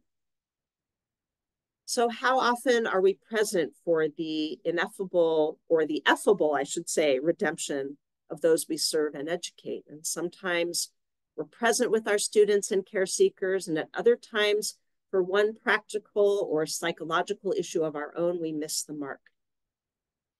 And so I wonder about the difference between transcending pain and incorporating or integrating pain and trauma into our lives, which our Hindu colleagues spoke about earlier, this concept of transcendence. And I'm careful to offer people the option of not expecting transcendence actually, but working towards education and integration of their and our experiences. Maybe transcendence comes. I have grown to believe that psychosocial spiritual pain is much more difficult to heal from than healed physical pain. Old and open wounds might often come from a lack of connection, communication, inability to receive, and a perceived inability to serve others. And this idea might very well be evidenced by Kaiser Permanente's ACE study, Adverse Childhood Experiences, which is one of the largest research ventures that links adult medical issues, health and well-being, or lack thereof, to traumatic formative experiences, namely abuse and neglect. This is happening all over the world for a variety of reasons. There is an imperative in our field to stay alert to the I-thou experience of receiving someone's pain, but sometimes, even for us who are trained to do so, it's just too much. But when we do receive, suffering is often alleviated and pain is often managed. There are some interesting studies about pain management when people feel received. Probably not enough studies. There should probably be more. Maybe theirs on our own, maybe when we serve, our own pain is also alleviated.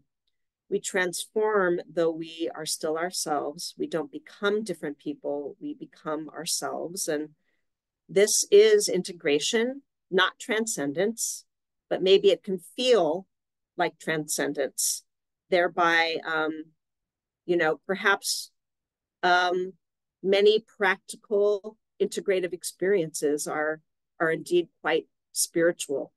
We can look up to the heavens, and we do, and I do, but there's a practicality to spirituality in this sense as well. And so I close, I believe this is my last slide, with a couple of quotes and a story. And so taken from a Hasidic narrative that Buber himself quoted. Before his death, Rabbi Zusia said, in the coming world, they will not ask me, why were you not Moses? They will ask me, why were you not Zusia? And to say a little more about this text, it tells us when Rabbi Zusia was on his deathbed, his students found him in uncontrollable tears, and they tried to comfort him by telling him that he was almost as wise as Moses and as kind as Abraham, so he was sure to be judged positively in the world to come. And he replied, when I pass from this world and appear before the heavenly tribunal, they won't ask me, Zusia, why weren't you as wise as Moses or as kind as Abraham?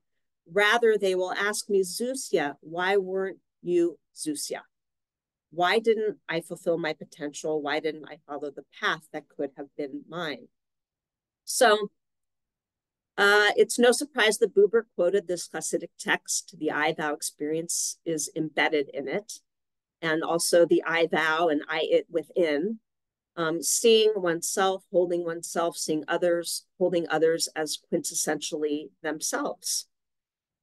And Martin Buber said, I do not accept any absolute formulas for living. No preconceived code can see ahead to everything that can happen in a human being's life. As we live, we grow, and our beliefs change. They must change. It's kind of the opposite, as Mona and I were talking about, of idolatry, that things change. So I think he said we should live with this constant discovery. We should be open to this adventure and heightened awareness of living. We should stake our whole existence on our willingness to explore and experience. And this charge of Buber's, I think, speaks to a portion of why we're all here, doing what we're doing, healing what we are healing with and for each other. Thank you. Thank you so much, Rabbi Rochelle, for your presentation.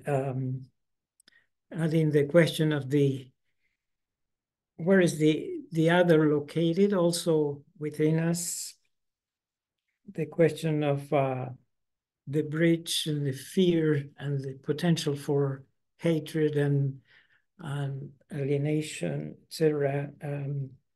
There is so much together with what Rabbi Mona brought for us to ponder. We are a bit ahead of the time, believe it or not, but you two and the rest as well have been so disciplined in sticking to the time allotted. I wonder if Mona and Rochelle, having read each other and having sort of been in dialogue, if there is some you wish to add before we go to the breakout rooms.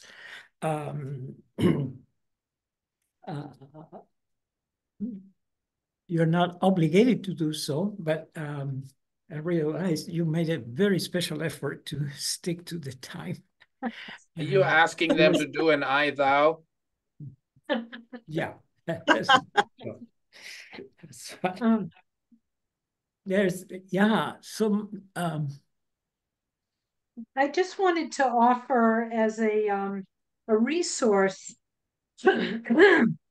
if you're interested.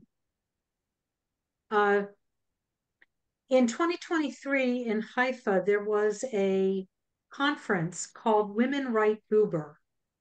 And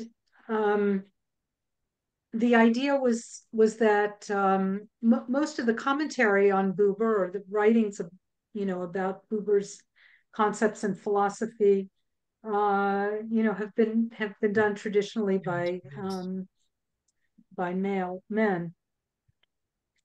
And so I think you can find this online, some of the essays that were written. The conference coordinator, a professor in Germany, Yamima Haddad, talked about how Buber's ideas are 100 years later still very relevant in our world today, concerning an ethic of care and our partnerships in the world. And I think Rochelle's presentation really speaks to that as well.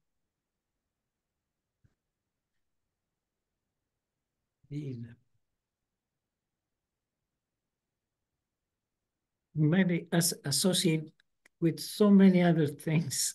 The question of true self. I mean, why were not you, Susie, in Rabbi Rochelle percent, and the connection with the the revelatory potential, shall I say, also in the I-Thou relationships in our everyday life, but especially in spiritual care, and how we, who invariably will some forms of power in the caring relationship or in the supervisory relationship. Rochelle, you alluded to the question of education too. So how wonderfully and crucially important is to have that experience of communion, connectedness, in which there will be the kind of interaction that is truly, potentially life-giving and even redemptive, to use the photos very well. In other words, liberating from whatever we need to be liberated from, and also to build community. The chaplain in training, and I'm talking about myself, even as an educator, while preparing, was highly aware of my younger self while working with Mona. Mona and I met when we were younger, and in Philadelphia many years ago, and more than once. And that relationship, those memories, just made me very well aware of my former. I still have much integration to achieve, but a less integrated, and I'll just share a more traumatized self. Mm-hmm. And working with Mona and reviewing Buber's work, which I had not done for many years, was also a highly integrative experience for me. One in which I also went through some, self-critique and self-criticism, regarding my own growth. And I believe that the years and being able to incorporate Mona on Buber and Buber himself more deeply has made me a gentler, kinder person, and educator and chaplain in training, really. Thanks so much for sharing. On that confessional mode, Mona and I met several years ago and still collaborate in connection with her doctoral project. So you have helped me immensely, also via Martin Buber, but yourself, of course, your caring self. So it's wonderful that we can continue the conversation in this different forum. Yeah.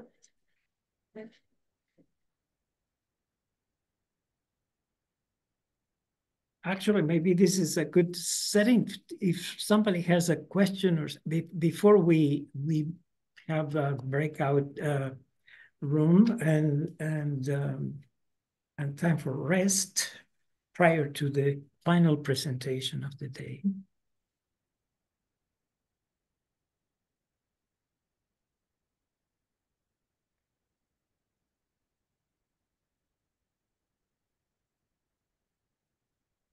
So let us then move to a time of rest and the breakout rooms where some of these issues can be further processed, discussed in connection with our own praxis, wherever we engage in spiritual care across disciplines. And we can return in 25 minutes for then the final presentation and beginning to wrap up our session. Okay, we'll see each other later.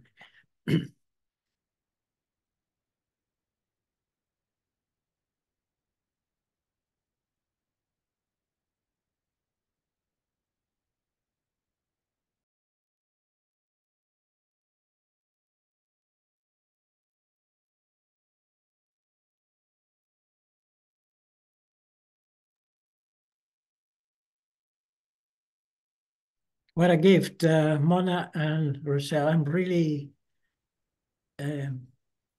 moved with your presentation. There is so much to discuss. I wish we could go on and on, but we will. I trust in the coming days. Yes, indeed. Thank you for the opportunity. Thank you so much. Yeah, thank you so much, Daniel and Rochelle. This has just been such a highlight and a wonderful opportunity to, reconnect with Rochelle again. I too have been thinking about my early days in chaplaincy and, still trying to integrate so much from that first unit of CPE.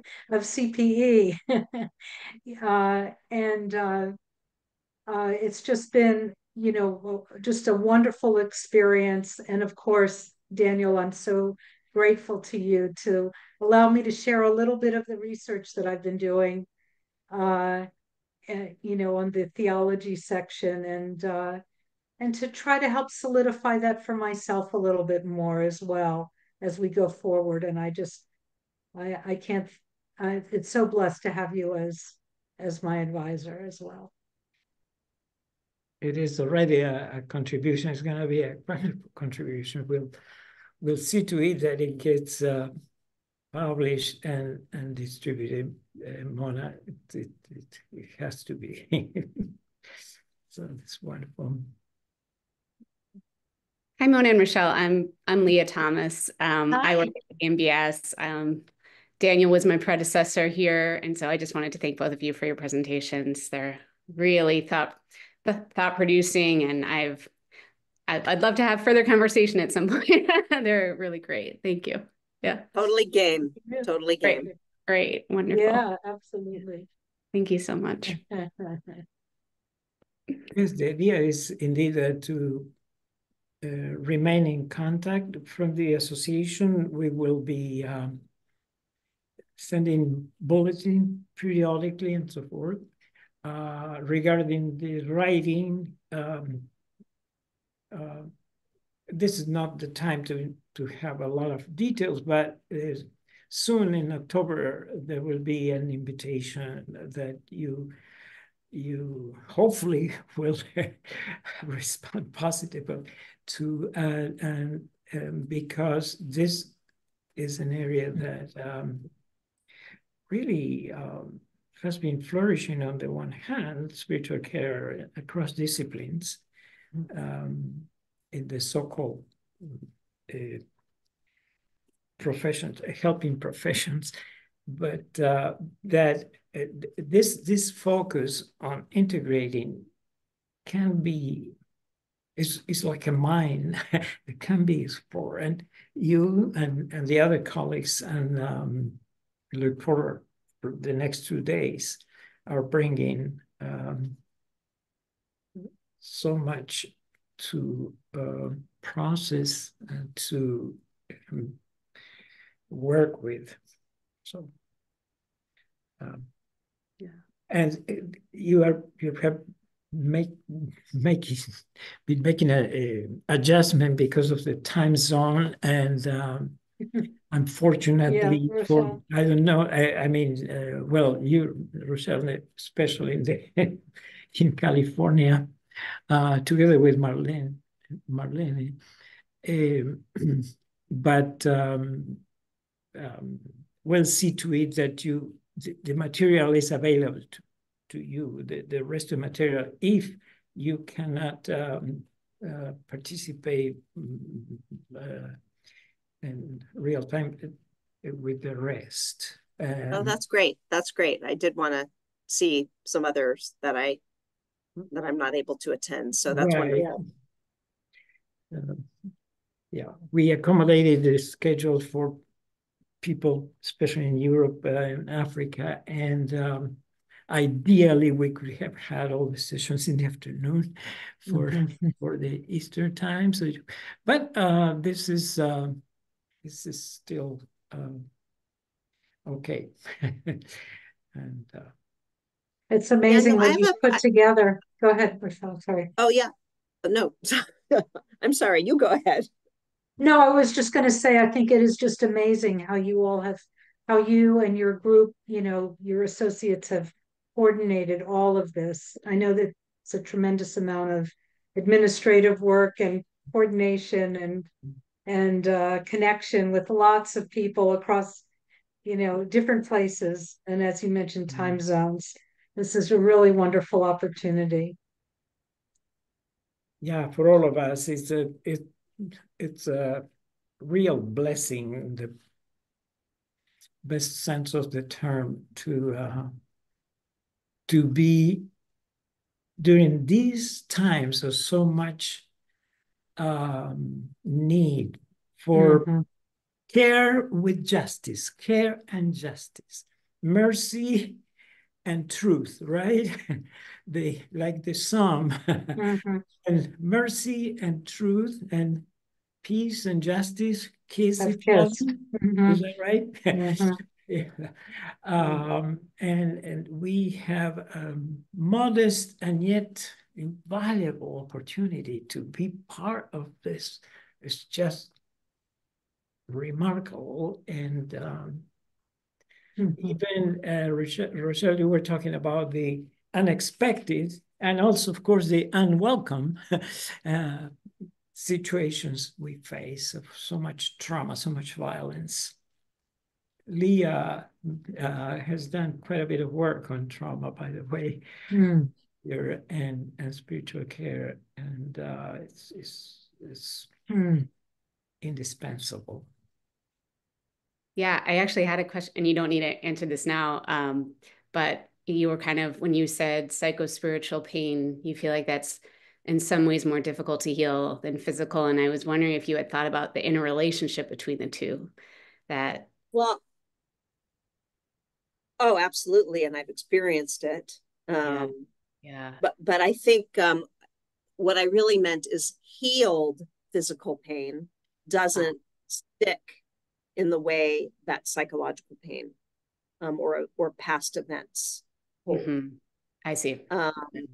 But absolutely, they're interrelated and related to spiritual distress and relational distress. And have you? It sounds like you have put a lot of your own energies and interests into this area.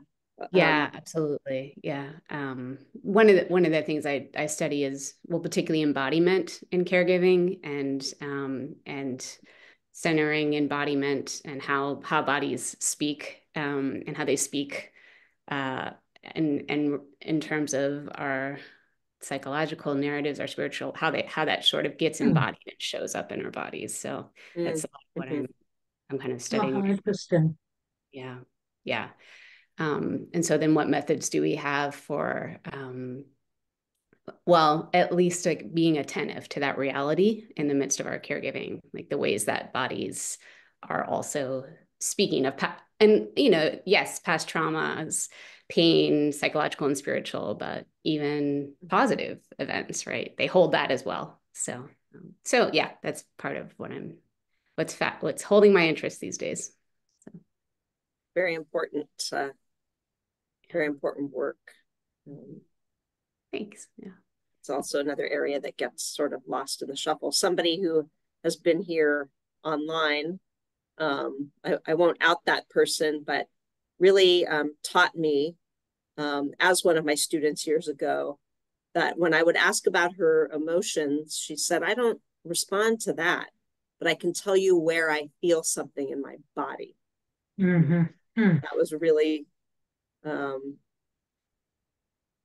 really stood out and led to Body Keeps the Score for me and Waking the Tiger. And so I would be interested in the literature that you draw from and perhaps write.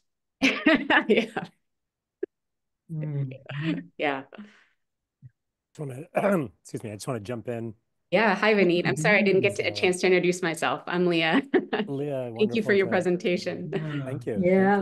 Thank you. And Mona and Rochelle, thank you. I was attending, although I had to kind of keep my camera off at certain points, but yeah, very, very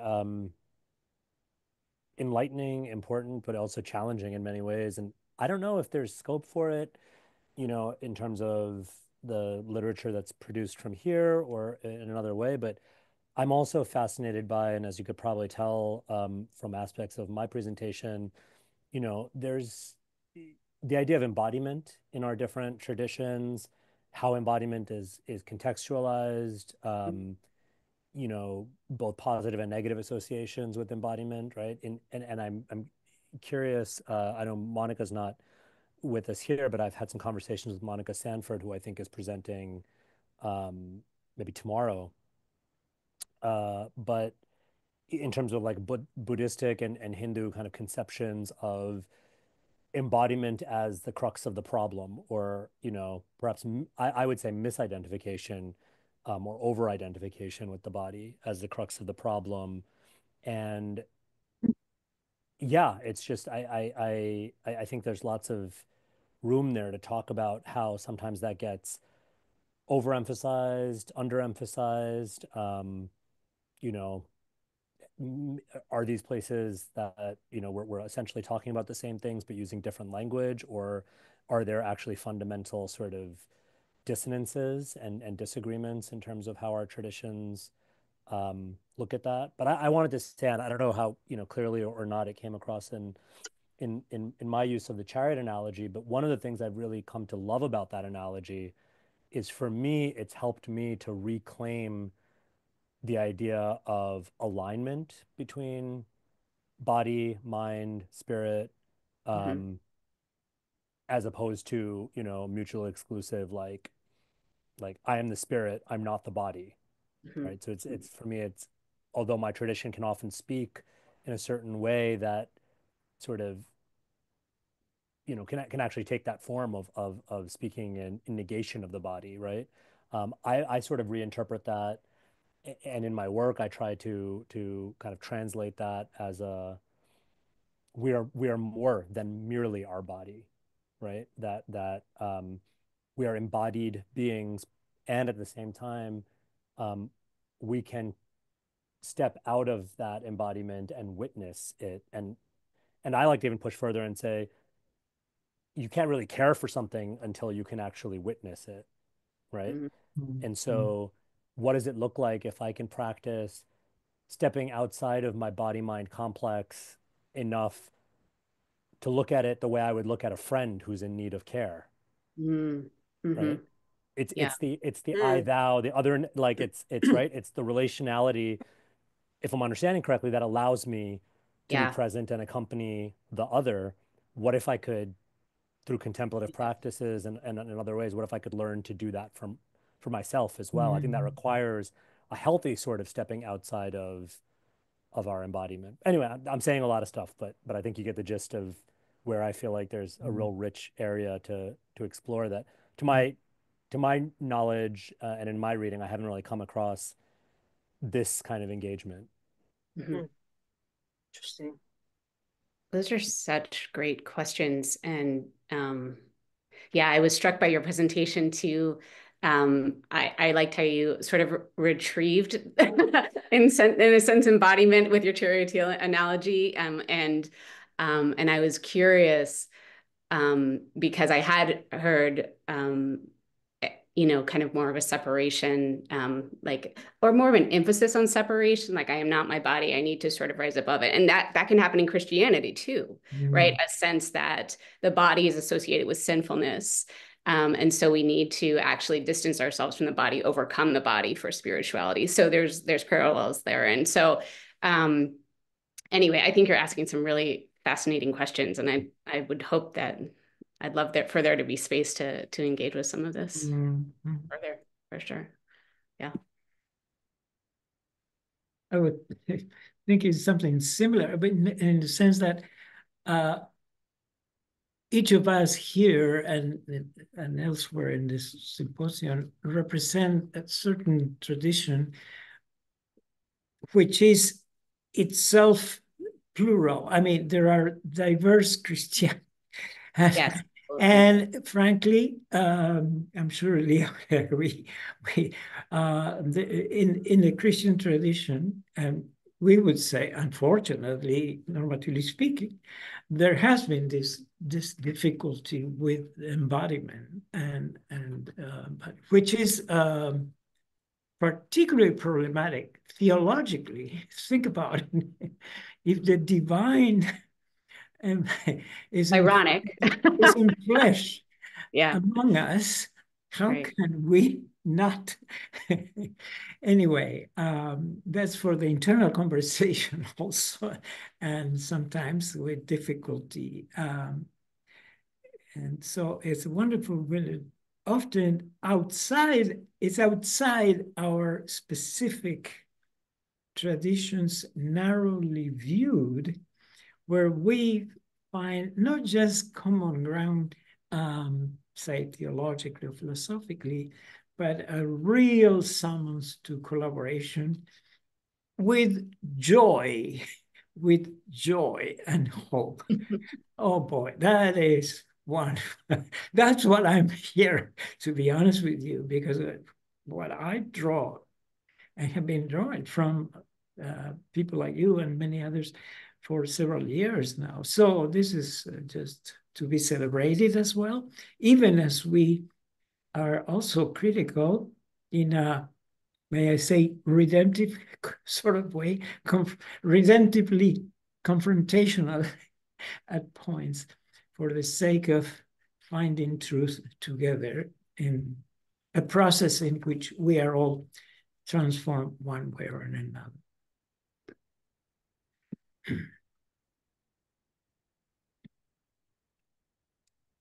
It's nice to meet all of you. I want to.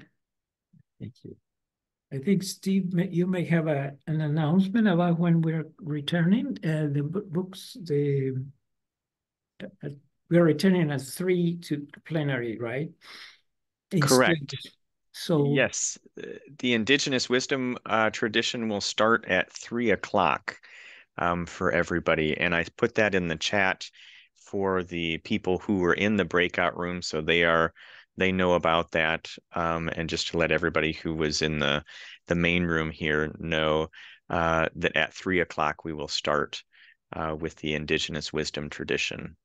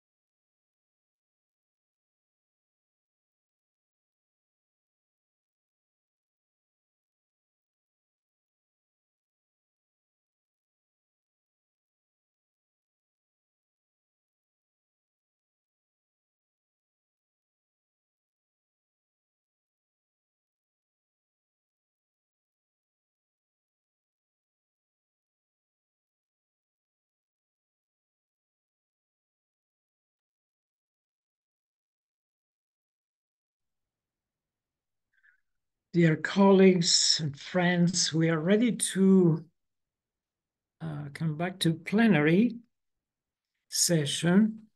We're a little bit ahead of schedule, and we'd like to take advantage of the opportunity to use our time well, continue to doing so.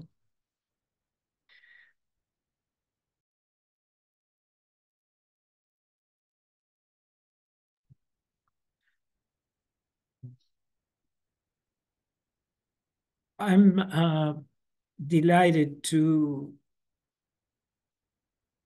present Dr. Marlene Ferreras, who is professor of practical theology at La Sierra University. Marlene is an ordained minister in the Seventh-day Adventist Christian denomination. Her areas of study and practical engagement include pastoral counseling and spiritually integrative psychotherapy, Mesoamerican spirituality, marital and family therapy, and Latinx theology.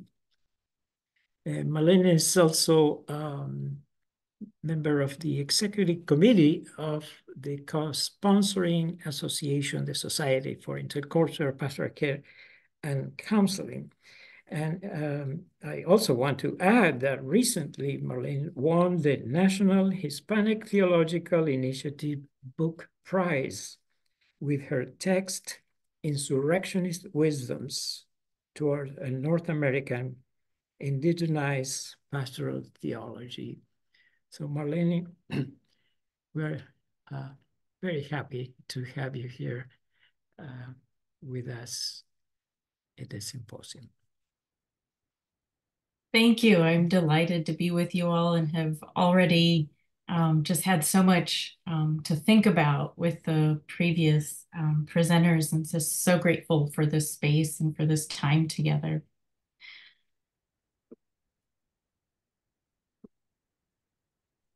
My presentation today is going to begin with locating myself as a caregiver and a practical theologian, some of which is captured in the generous introduction that Daniel gave and in the biography online. But then I'm going to briefly discuss some key tenets and insights of an insurrectionist wisdom tradition, which I talk about in my book, and I'll tell you a little more about that before I turn to looking at a case study in a verbatim where I'm hoping to spend most of our time, and also engaging you in reflecting on that same case study and verbatim. I'm going to actually, at the end of my presentation, give you a handout so that you have the case synopsis and the verbatim for your discussion in the breakout rooms. So the caregiving conversation that I'm going to pull from the book is going to focus attention on women's identity as primeramente madre, first and foremost, primary mother. And then in the end, when I do the integration of norms, I'm going to reflect on the caregiving encounter by drawing on an insurrectionist wisdom tradition and also humanistic psychology. So I need to begin by first locating myself relative to the Indigenous wisdom tradition, because I don't belong to the Indigenous community that I'm presenting on today. I came to learn about Maya wisdom tradition in Yucatan, Mexico, through practical theological field research that I did for my doctoral dissertation, and then that developed later into the monograph. A little bit about who I am and what brings me to this work, right? I was raised by a single parent mother, and I'm the firstborn daughter of Cuban refugees. You'll see a photo of my mother there on the bottom left with my grandmother, who passed away a month after that photo was taken in January 2017. And I'm named after the woman on the top right, after she's our neighbor in Cuba, after her daughter. I graduated at the same time that I became an adoptive mother to a Chinese daughter. born in China and we've been living together as family for 5 years. And as you already heard mentioned, I'm ordained within the Christian Seventh-day Adventist tradition, and I was born into that faith tradition. The porch where my sister and I are sitting in the bottom right-hand corner, is our home, our family home in Cuba. And right next door to it is the Christian Seventh-day Adventist Church, which is how my family learned of that church and also Christian theology. That's how they came in contact with that faith community. So I recently published this book called Insurrectionist Wisdoms. And in it, what I do is that I use the image of Las Hijas de Maíz to describe caregiving. And what I'm doing is I'm not proposing a theory, but I'm doing a little bit more of what we've heard a lot about today.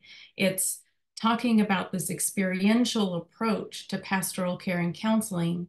And in this one in particular, it's an approach to this experiential care and experience that is informed by working class Maya Mexicanas. So I'm inviting caregivers to consider indigenous epistemologies that practice corazonando, that's the Spanish, I'm going to be using Spanish and English too, corazonando, or understanding life through their heart, as a means to support women's ethical positions that challenge the values of neoliberal capital and by extension, its imperial spread.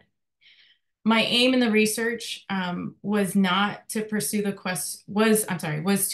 question of how pastoral theology could attend to particular dimensions of women's identity and be infused with a responsible eschatological vision. As a pastoral theologian and spiritual caregiver, I'm using the term eschatology as it's used in the literature of care and counseling to discuss the dimensions of a person's spirituality. So I'm speaking of eschatology as a longing, a desire, the possibility. It's what Will James and Craig Dykstra call the more. I'm referring to this kind of understanding of eschatology as the negotiation of the configuration of present circumstances in order to open up possibilities of conservation, survival, and human flourishing. While living in the pueblo that I studied, which goes by the pseudonym of Pueblo Mágico, I noticed how women focused on a topological eschatology, a future that was emerging in the present moment. And this contrasted with the Christian Seventh-day Adventist patriarchal eschatological vision of a God as acting outside of time, in control of an eschaton that only God could bring about, and a human's dependent need on God. And so I recall as a kid fervently praying for God to return and to end our suffering. And I practiced what felt to me like the only agency I had within that framework, and that was to be baptized into the community and to wait for God. And here, as I was in Pueblo Mágico, I noticed that as women acted and discerned these risk-taking actions that might hopefully open up possibilities for what I recognize from my position as a more abundant life, there was a relational eschatology that attended to the well-being of plants, animals, land, and humans that was materialized. And this relational eschatology is based on a relational ontology. In Maya cosmology, there are sacred directional points, and their energetic essences provide ontological orientations that acknowledge persons' connections to the natural world, and it assists them in navigating illness, suffering, doubt, or other of life's uncertainties. These sacred directional points carry with them energies, and the heart, or what some of us might call like the self, is inseparable from the universe. It's embedded within these directions that also include Father Sky and Mother Earth. Healing is achieved by maintaining or restoring harmony and balance within the person and this includes the cosmos. Indigenous healing practices, they consider the multidimensionality of existence, and they emphasize the active role of persons and their environment toward the healing journey. And while these energies have regional variations among practitioners of curanderismo, this is one way of describing the sacred directional essences that you see there on the slide. Mexicana sociologist and trained clinical psychologist of religion, Silvia Marcos, identifies and she explains 4 core concepts in Mesoamerican epistemology that really help us to understand illness and healing. And they are fluidity, duality, symbolic representation, and proximity and similarity. Marcos constructs a framework for understanding the internal logic of illness and healing from this Mesoamerican cosmological perception, both from her ethnographic fieldwork with curanderas, healers, and the study of historical research of pre-Hispanic documents such as Sagun's Historia de las Cosas de la Nueva España. My goal isn't really to explain each of these in detail, but I do want to highlight some unique features that in particular contrast with my own Western Christian North American cosmology, which is also the context, as you know, of most of the literature in pastoral care and counseling. So the body, right? The understanding of the body is porous, right? So then the withering of the milpa, which is happening around this pueblo mágico, is also reflected in the dis-ease of women's bodies, right? There's this fluidity that's going back and forth between everything in the universe. Essential characteristic in Mesoamerican cosmology is the polarity of complementary opposites. So this is the idea of duality, right? At the beginning, the universe existed as a unified, undifferentiated whole. And this oneness gives way to duality. And there's a divine couple that represents 2 energies that define all the material world that we live in. And within these 2 energies exist many possibilities, and they're composed of varying amounts of each aspect. The divine couple is the one that gives birth to 4 sons who are the guardians of the 4 directions. And these 4 directions that were in the previous slide, as you recall, have energies and a spirit that can be called upon for the work of healing. And curanderos or curanderas, right, when they practice healing rituals, they draw on these. So in symbolic representation, right, there's also this knowledge of how illness takes on material forms so that then the immaterial illness can be transferred from one material object into another and then destroyed or burned and thrown away.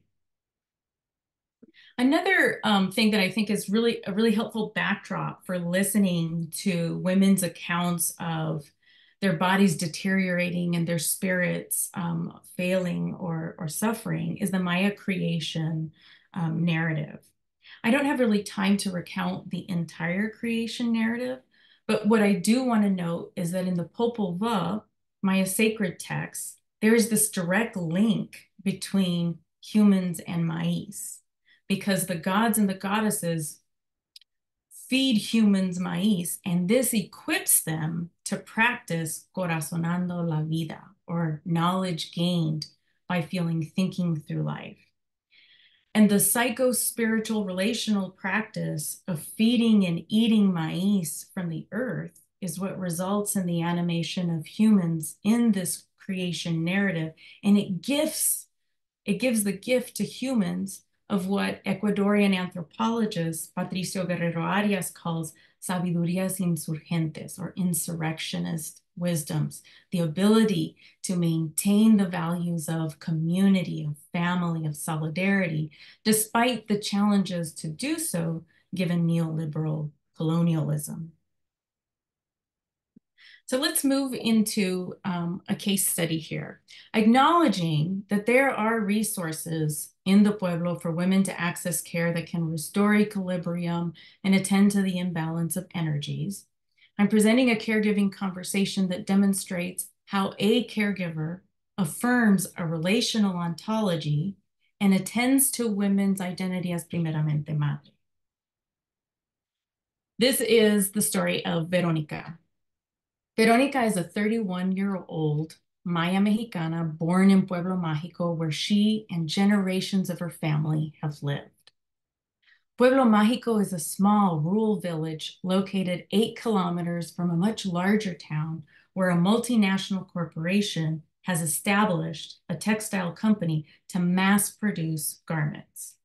Veronica is married to Jose, who recently gained employment at the factory after his second daughter was born and the family's financial struggles to provide food and shelter for the family increased. The couple have 2 daughters, ages 4 and 7. They live in a na, an oval-shaped structure made of adobe with a thatched roof, with Jose's parents. Veronica is bilingual, speaking her primary language, Maya, and Spanish. She was unable to attend school beyond the age of 7 because her family was struggling financially, and she explains to me that she cannot read. For the last 13 years, Veronica has worked on the assembly line of a textile company. She's paid on the number of garments that she completes each day. Her workday consists of 13-hour days with periodic days on which she is, air quotes, quote unquote, requested to work overtime. Those who elect not to work overtime, she tells me, are fired. She goes on to explain that at the time of employment, she's asked to sign a blank piece of paper, and her supervisor uses this blank page with a signature to write above it a resignation letter with her signature on it. Her husband works both in the factory and on his milpa, the cornfield. With increased corn imports and subsidies, primarily from the United States, Jose is not able to make a profit from selling his corn. Although generations of the family lived from trading and selling the corn, the family has fallen into crushing debt. And Veronica says that after Jose clocks out of work at the factory, he still goes to work on his milpa, and on some occasions, she and her daughters join him. Veronica says that feelings of depression wash over her periodically. She says she cries often. She struggles to make decisions. She worries constantly and describes her workplace as un infierno. That's a hell. She tells me of a time she took an entire bottle of aspirin after she explained to her daughters that they could not ask for milk that week because there was no money for milk. And this is an exchange between the 2 of us. Veronica says, I arrived to work and my sewing machine was not functioning. I'm not earning my daily quota and I don't have money to buy my daughter new shoes. When she tells me her shoes squeeze her toes and I see the open wound on her heel, I feel discouraged and cry. We're struggling to feed our daughters, even with both of us working long hours. The caregiver practices silence and presence to witness the devastation of life and Veronica's cry for life. Veronica continues. I walked into the maquila today, me persigné, I did the sign of the cross for the blessing, and I said to myself, soy primeramente madre, I am first and foremost primarily mother. If I go to work, it's because so that my daughters will not lack anything for that, and to improve myself a bit in economic matters, and also improve my house because the first thing that happens in my mind when I get to work, I say, I already showed up. I make the sign of the cross, my God, help me that today will go well and nothing more. And my daughters first, I say. The caregiver responds, you are a mother first. What does that mean to you? Veronica replies, my daughters see me going to work. I tell them, I don't want this life for you. They see me angry, and I told them how I went to demand my sewing machine be repaired. I am not the problem. That machine doesn't work and the mechanic has not repaired my machine. The girls have seen me faint and with excruciating pain in my right shoulder. The caregiver replies, Dealing with physical pain in an employer that doesn't pay you enough or repair your sewing machine is really challenging. You're taking action, which is risky. How is what you're doing providing life for your daughters? To which she responds, when they saw me faint, I told them, it's the hellish conditions of my work in the factory. I don't want that for them. I tell them, el bebé que no llora no come. The baby that doesn't cry doesn't get fed. That's what my mother and my grandmother used to say. I've learned how to speak up for myself, fix my machine. If they fire me, I'll find something else to do. To discuss, I'm going to synthesize or do some integration of norms. I'm going to reflect on the verbatim using both Mesoamerican wisdom tradition and humanistic psychology. So Veronica's history of overdosing, stating that her daughters have seen her faint, stress from her workplace, and economic strain to provide for her family, might lead most psychotherapists and caregivers to begin with a risk and safety assessment. However, the caregiver does not assess suicidality and instead assesses the vitality through the affirmation of Veronica's identity as primeramente madre. By identifying as primeramente madre, Veronica is recovering duality as a theory in her cosmovision, and she is protecting the survival of her ancestors' philosophical background. Being a mother or practicing primeramente madre means finding a way to make present relationships fruitful. The primary concern is about what action needs to occur in order for familial bonds to deepen. The caregiver in this case study, begins by practicing presence and building relationship with Veronica. Similar to humanistic psychology, this is a person-centered, non-judgmental stance. However, the presence practice is enriched by understanding the caregiving encounter as a plática. In curanderismo, often the healing or the caregiving begins with a heart-to-heart conversation. This is a deep listening practice that includes practicing empathy and attunement to what's going on. What's going on is not limited to the individual. What's going on includes the complex network of relationships present in the cosmos. The interdependency of all life is the ultimate concern, and not so much a concern with how Veronica might reach her individual potential. The caregiver and Veronica are intuiting paths through the suffering in order to bring life to all that is around us. Maya creation myth especially emphasizes this ability of the hijas de maíz, who have the ability to sentir saber, sentir pensar, the feeling thinking through life.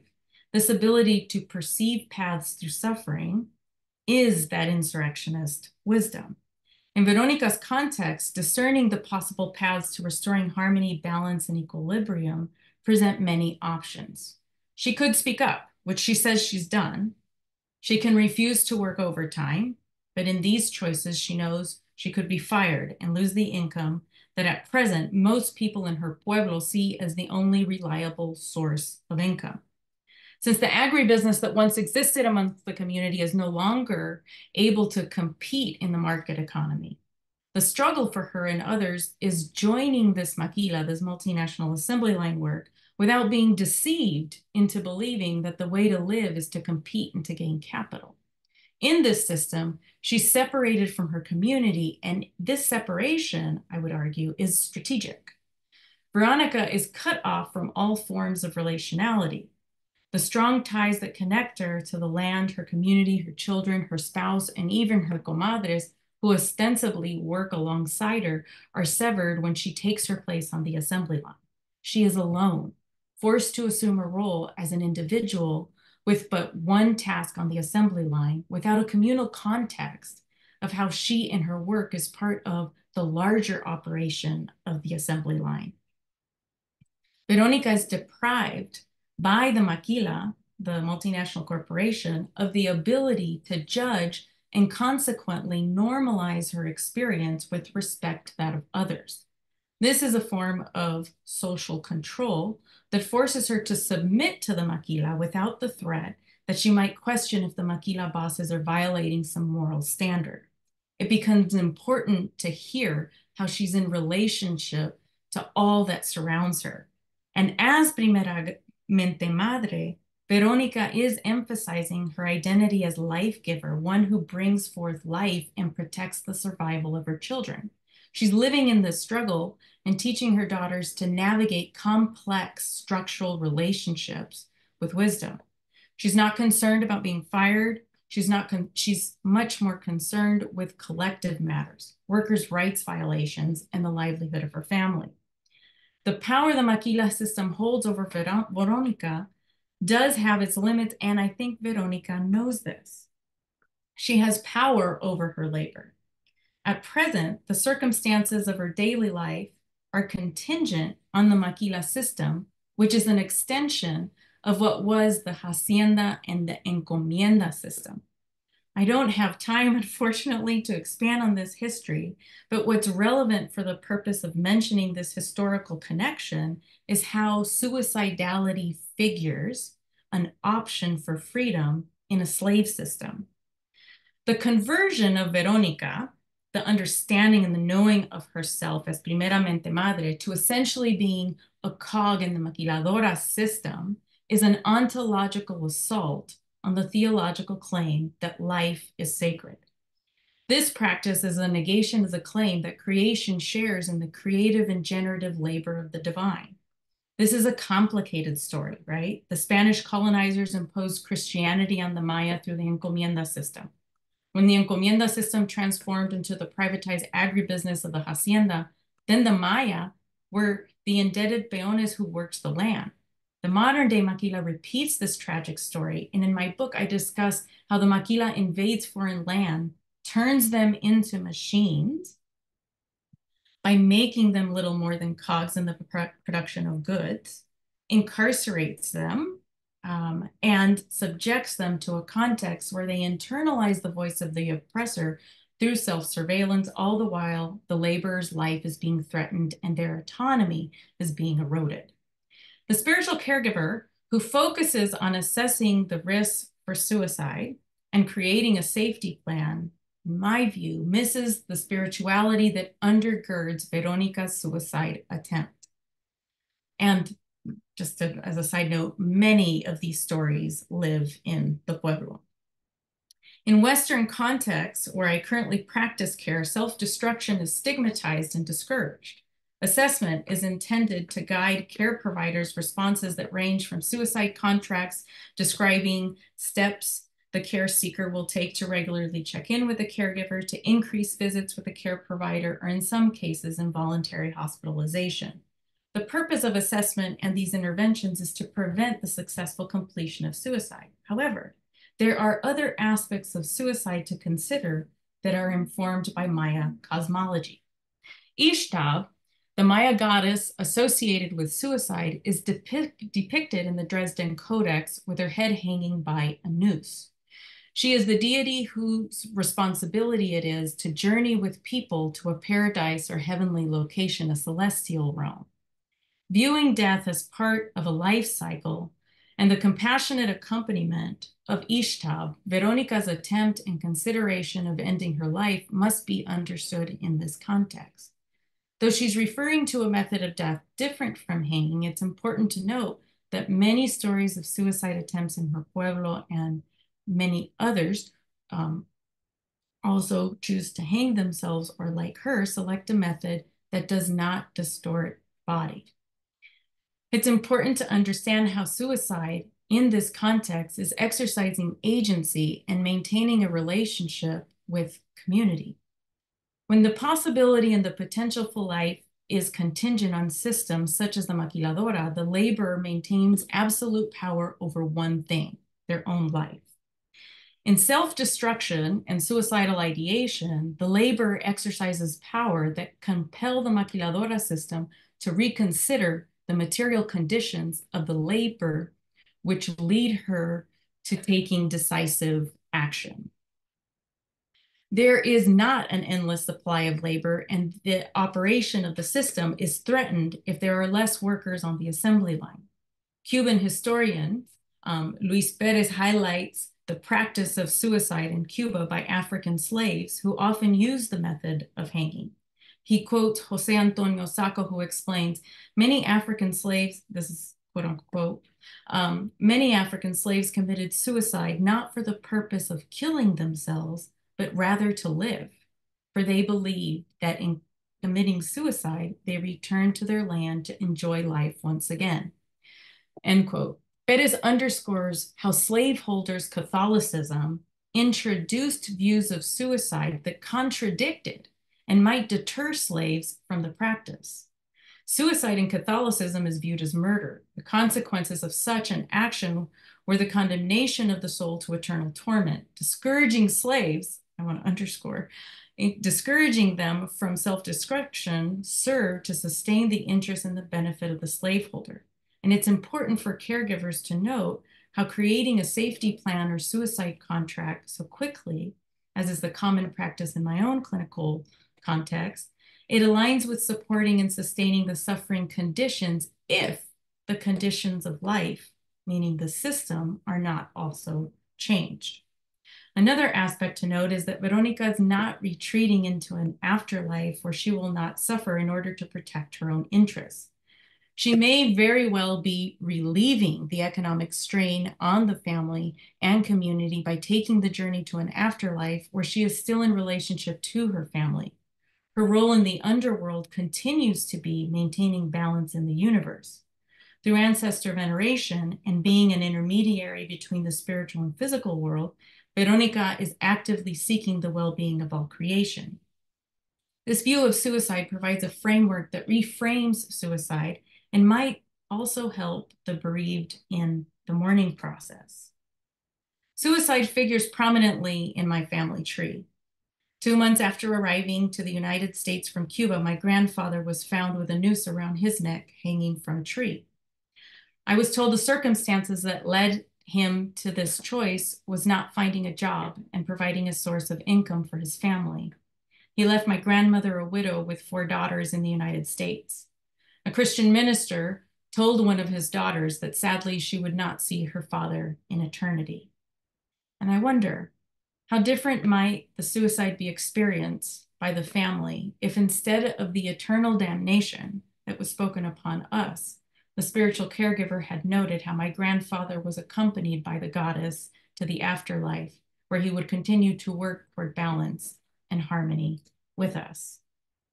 Insurgents of epistemologies from the global south, such as the practices in Mesoamerican wisdom traditions, reject Western Christian hegemony by asserting the philosophical background, cosmovision, and caring practices of the ancestors. Spiritual care theory and practice can be further enriched by considering epistemologies from the global south.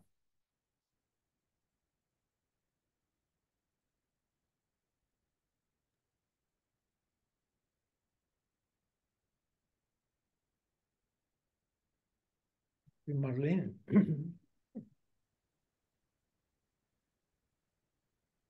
You went there and witnessed something that contributed to change you, right? And now you give voice, you witnessed, you give testimony at people who, and culture with suppressed and undervalued voice, you're giving voice. That's a wonderful thing in and of itself, in addition then to being illuminating for us.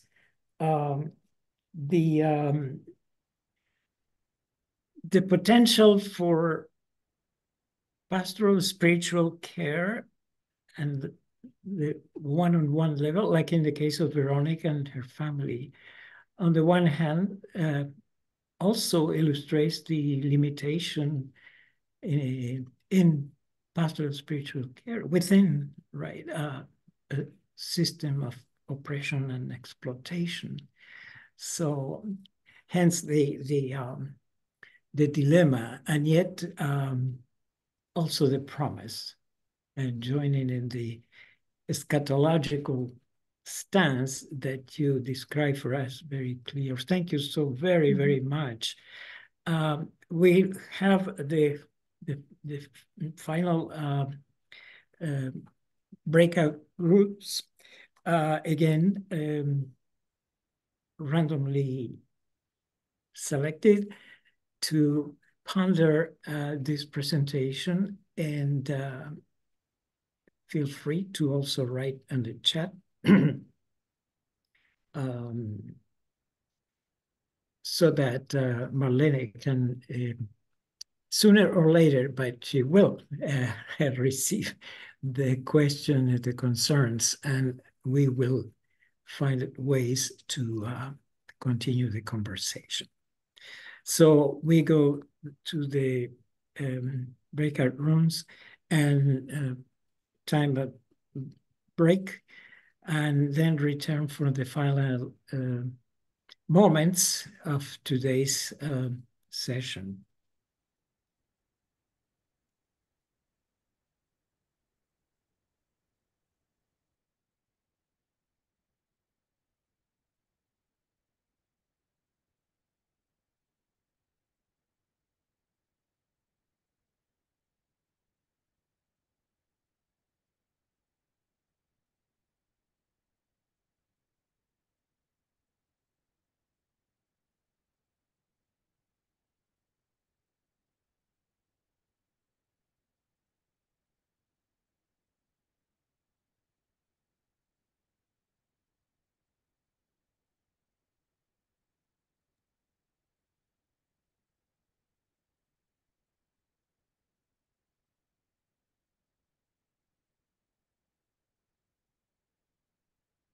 If I understand correctly, Steve,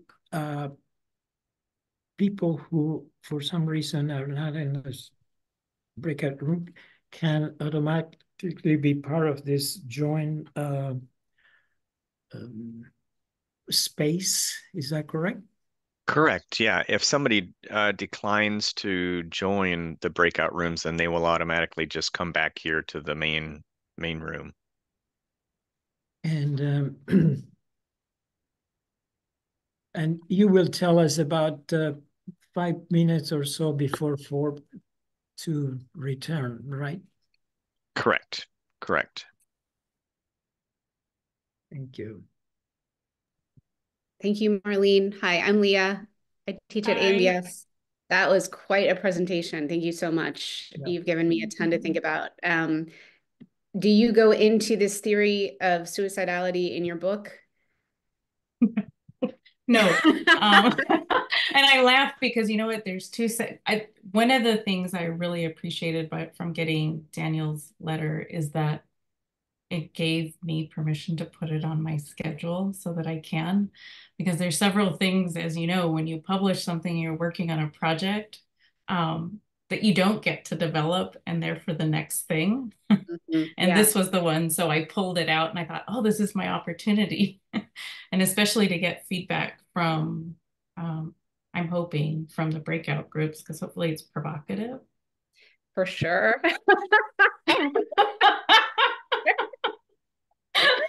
Oh my gosh. Yeah. My goodness. Well, I mean, and I can, you know, and I didn't go in it because it's kind of hard to do this in, 20 to 30 minutes. But I mean, in my own family of origin, like dealing with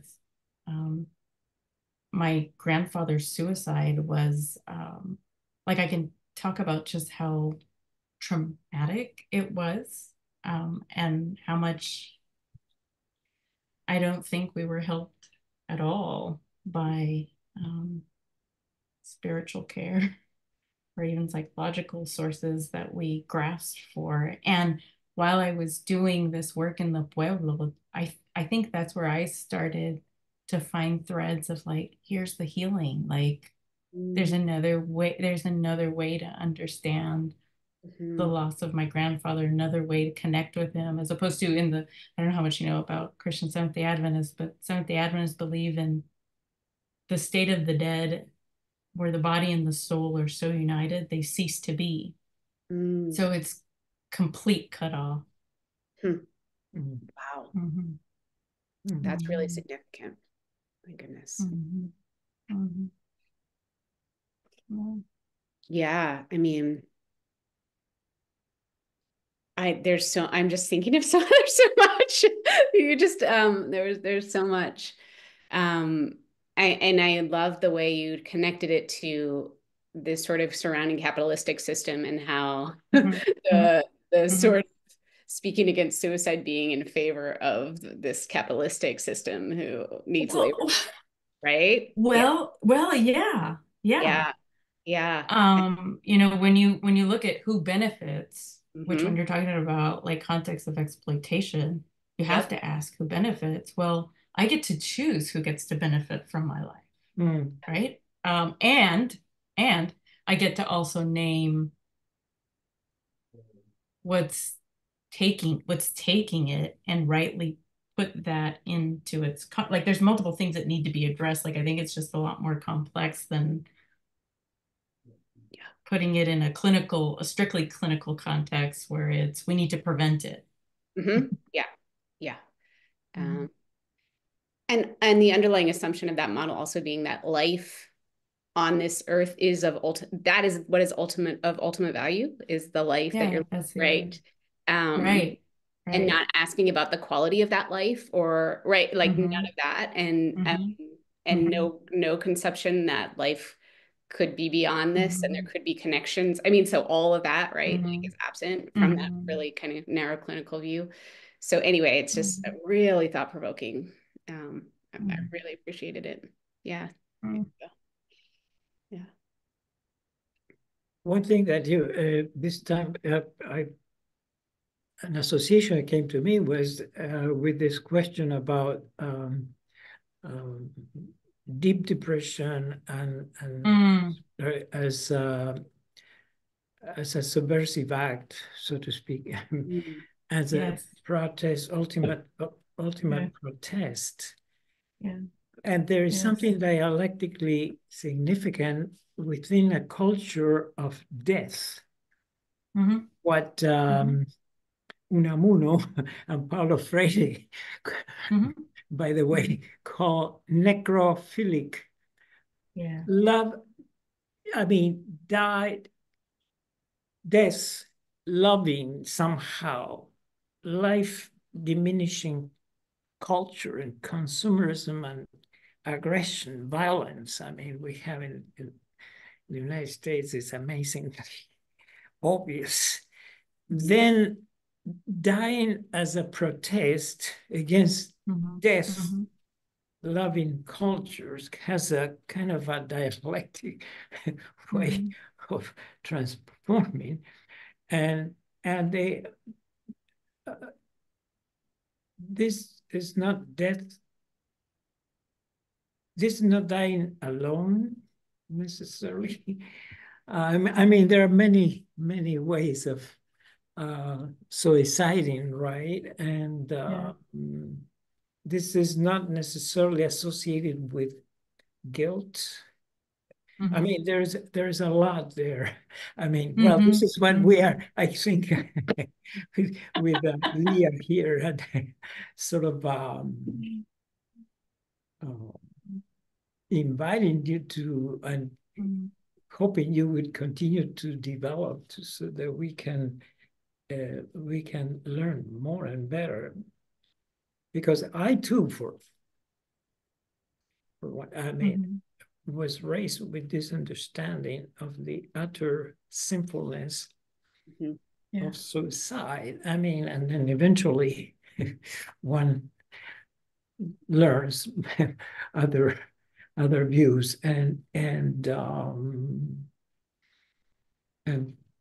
the ultimate sin, shall we say, is not loving, basically, be unloving. So anyway, there's a lot there also theologically to continue in mind. You give us all this that it seems to me very opportune time. In a sense, unfortunate.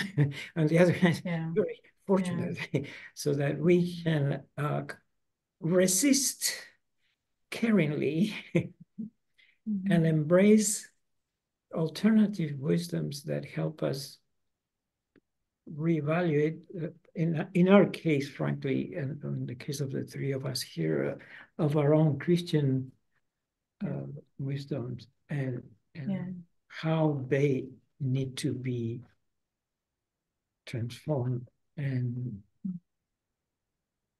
for the sake of the greater value in caring justly, in our case as caregivers and supervisors, teachers, etc. Right? Is that Yeah.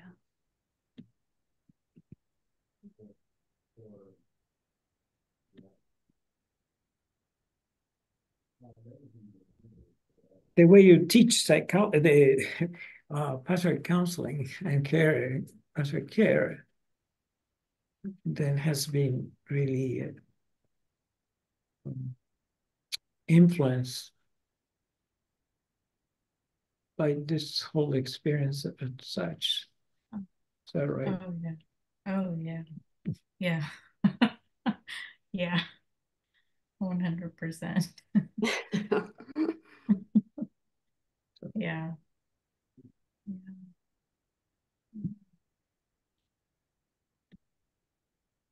Our structures in seminaries and CPE really need to continue to be transformed so that the plurality of the wisdoms, and especially the marginalized wisdom, had to be retrieved. So your voice is also prophetic, see? What? Your voice is also prophetic. That sense of. Yeah.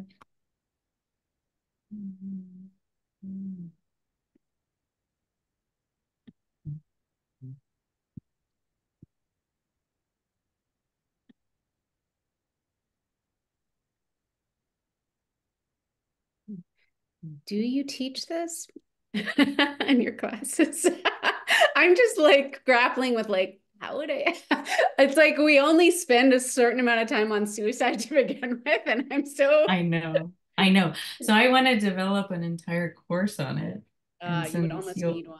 Yeah. Yeah, I think you would need an entire course.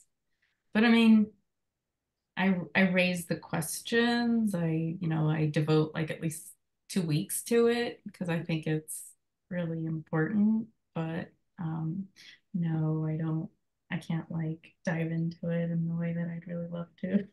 Yeah, I think a course would be fantastic, actually. Be really, really interesting and really good for people to delve into this because you need like time and space, kind of. Yeah. Yeah. Yeah. And so I treaded a little bit lightly this last school year because I do teach a course on death and dying, and of course we cover suicide, and so that's where I have opportunity to do that. But we had a classmate's brother who was also a student at our campus, but not in the classroom. Yeah, right? Yeah. His brother was, who shot himself in the young man's dorm. Yeah. And he took his brother's ashes and walked the Camino. And so we just sort of followed him on Instagram. But we've chatted about it afterward. And what's interesting is he had actually taken my class 2 years before this incident. And it was some of this discussion that came back up for him. The way that it gave him a different framework than his Christian community approached it, and kind-hearted intentions within Christian community, but it's not all of the pieces are there. For sure. Yeah. Yeah. Well, one thing that I want might help is a comparative kind of study in the case of suicide. For example, in a university like yours, where scriptural, say Judas's suicide as as a resulting or connected with deep moral injury to self. You know, is a completely different kind of situation, isn't it? I mean, the aloneness. This is a guy who even repented, for goodness sake, but there was no community, there was no validation of his process. I mean, for example, right? I mean, and so these are different situations. The unfortunate look, on Tuesday I was last week about to give a lecture for Paraguay in university, and something happened a few hours before that, and an adolescent had suicided. And the class was that same day, and the need for care in that situation was really overwhelming. Now, this is a Christian community with the resources. 15-year-old speaking of trauma, Leah does a lot of work with that. So what is that? And then we have older people, the developmental issues in moral struggles, depression, or whatever else in our different social contexts. So it is, we continue to reiterating the value of what you brought. So thank you so very, very much again. No, thank you guys. Thank you guys for the invitation. I'm very glad that we'll continue to be in touch and we'll collaborate. Good. So are we already back? I think almost. Yeah, I'm going to close the breakout rooms here, and then I told the people that they'll come back to the main room, and that we'll start the closing at 4 p.m. So in about 7 minutes or so.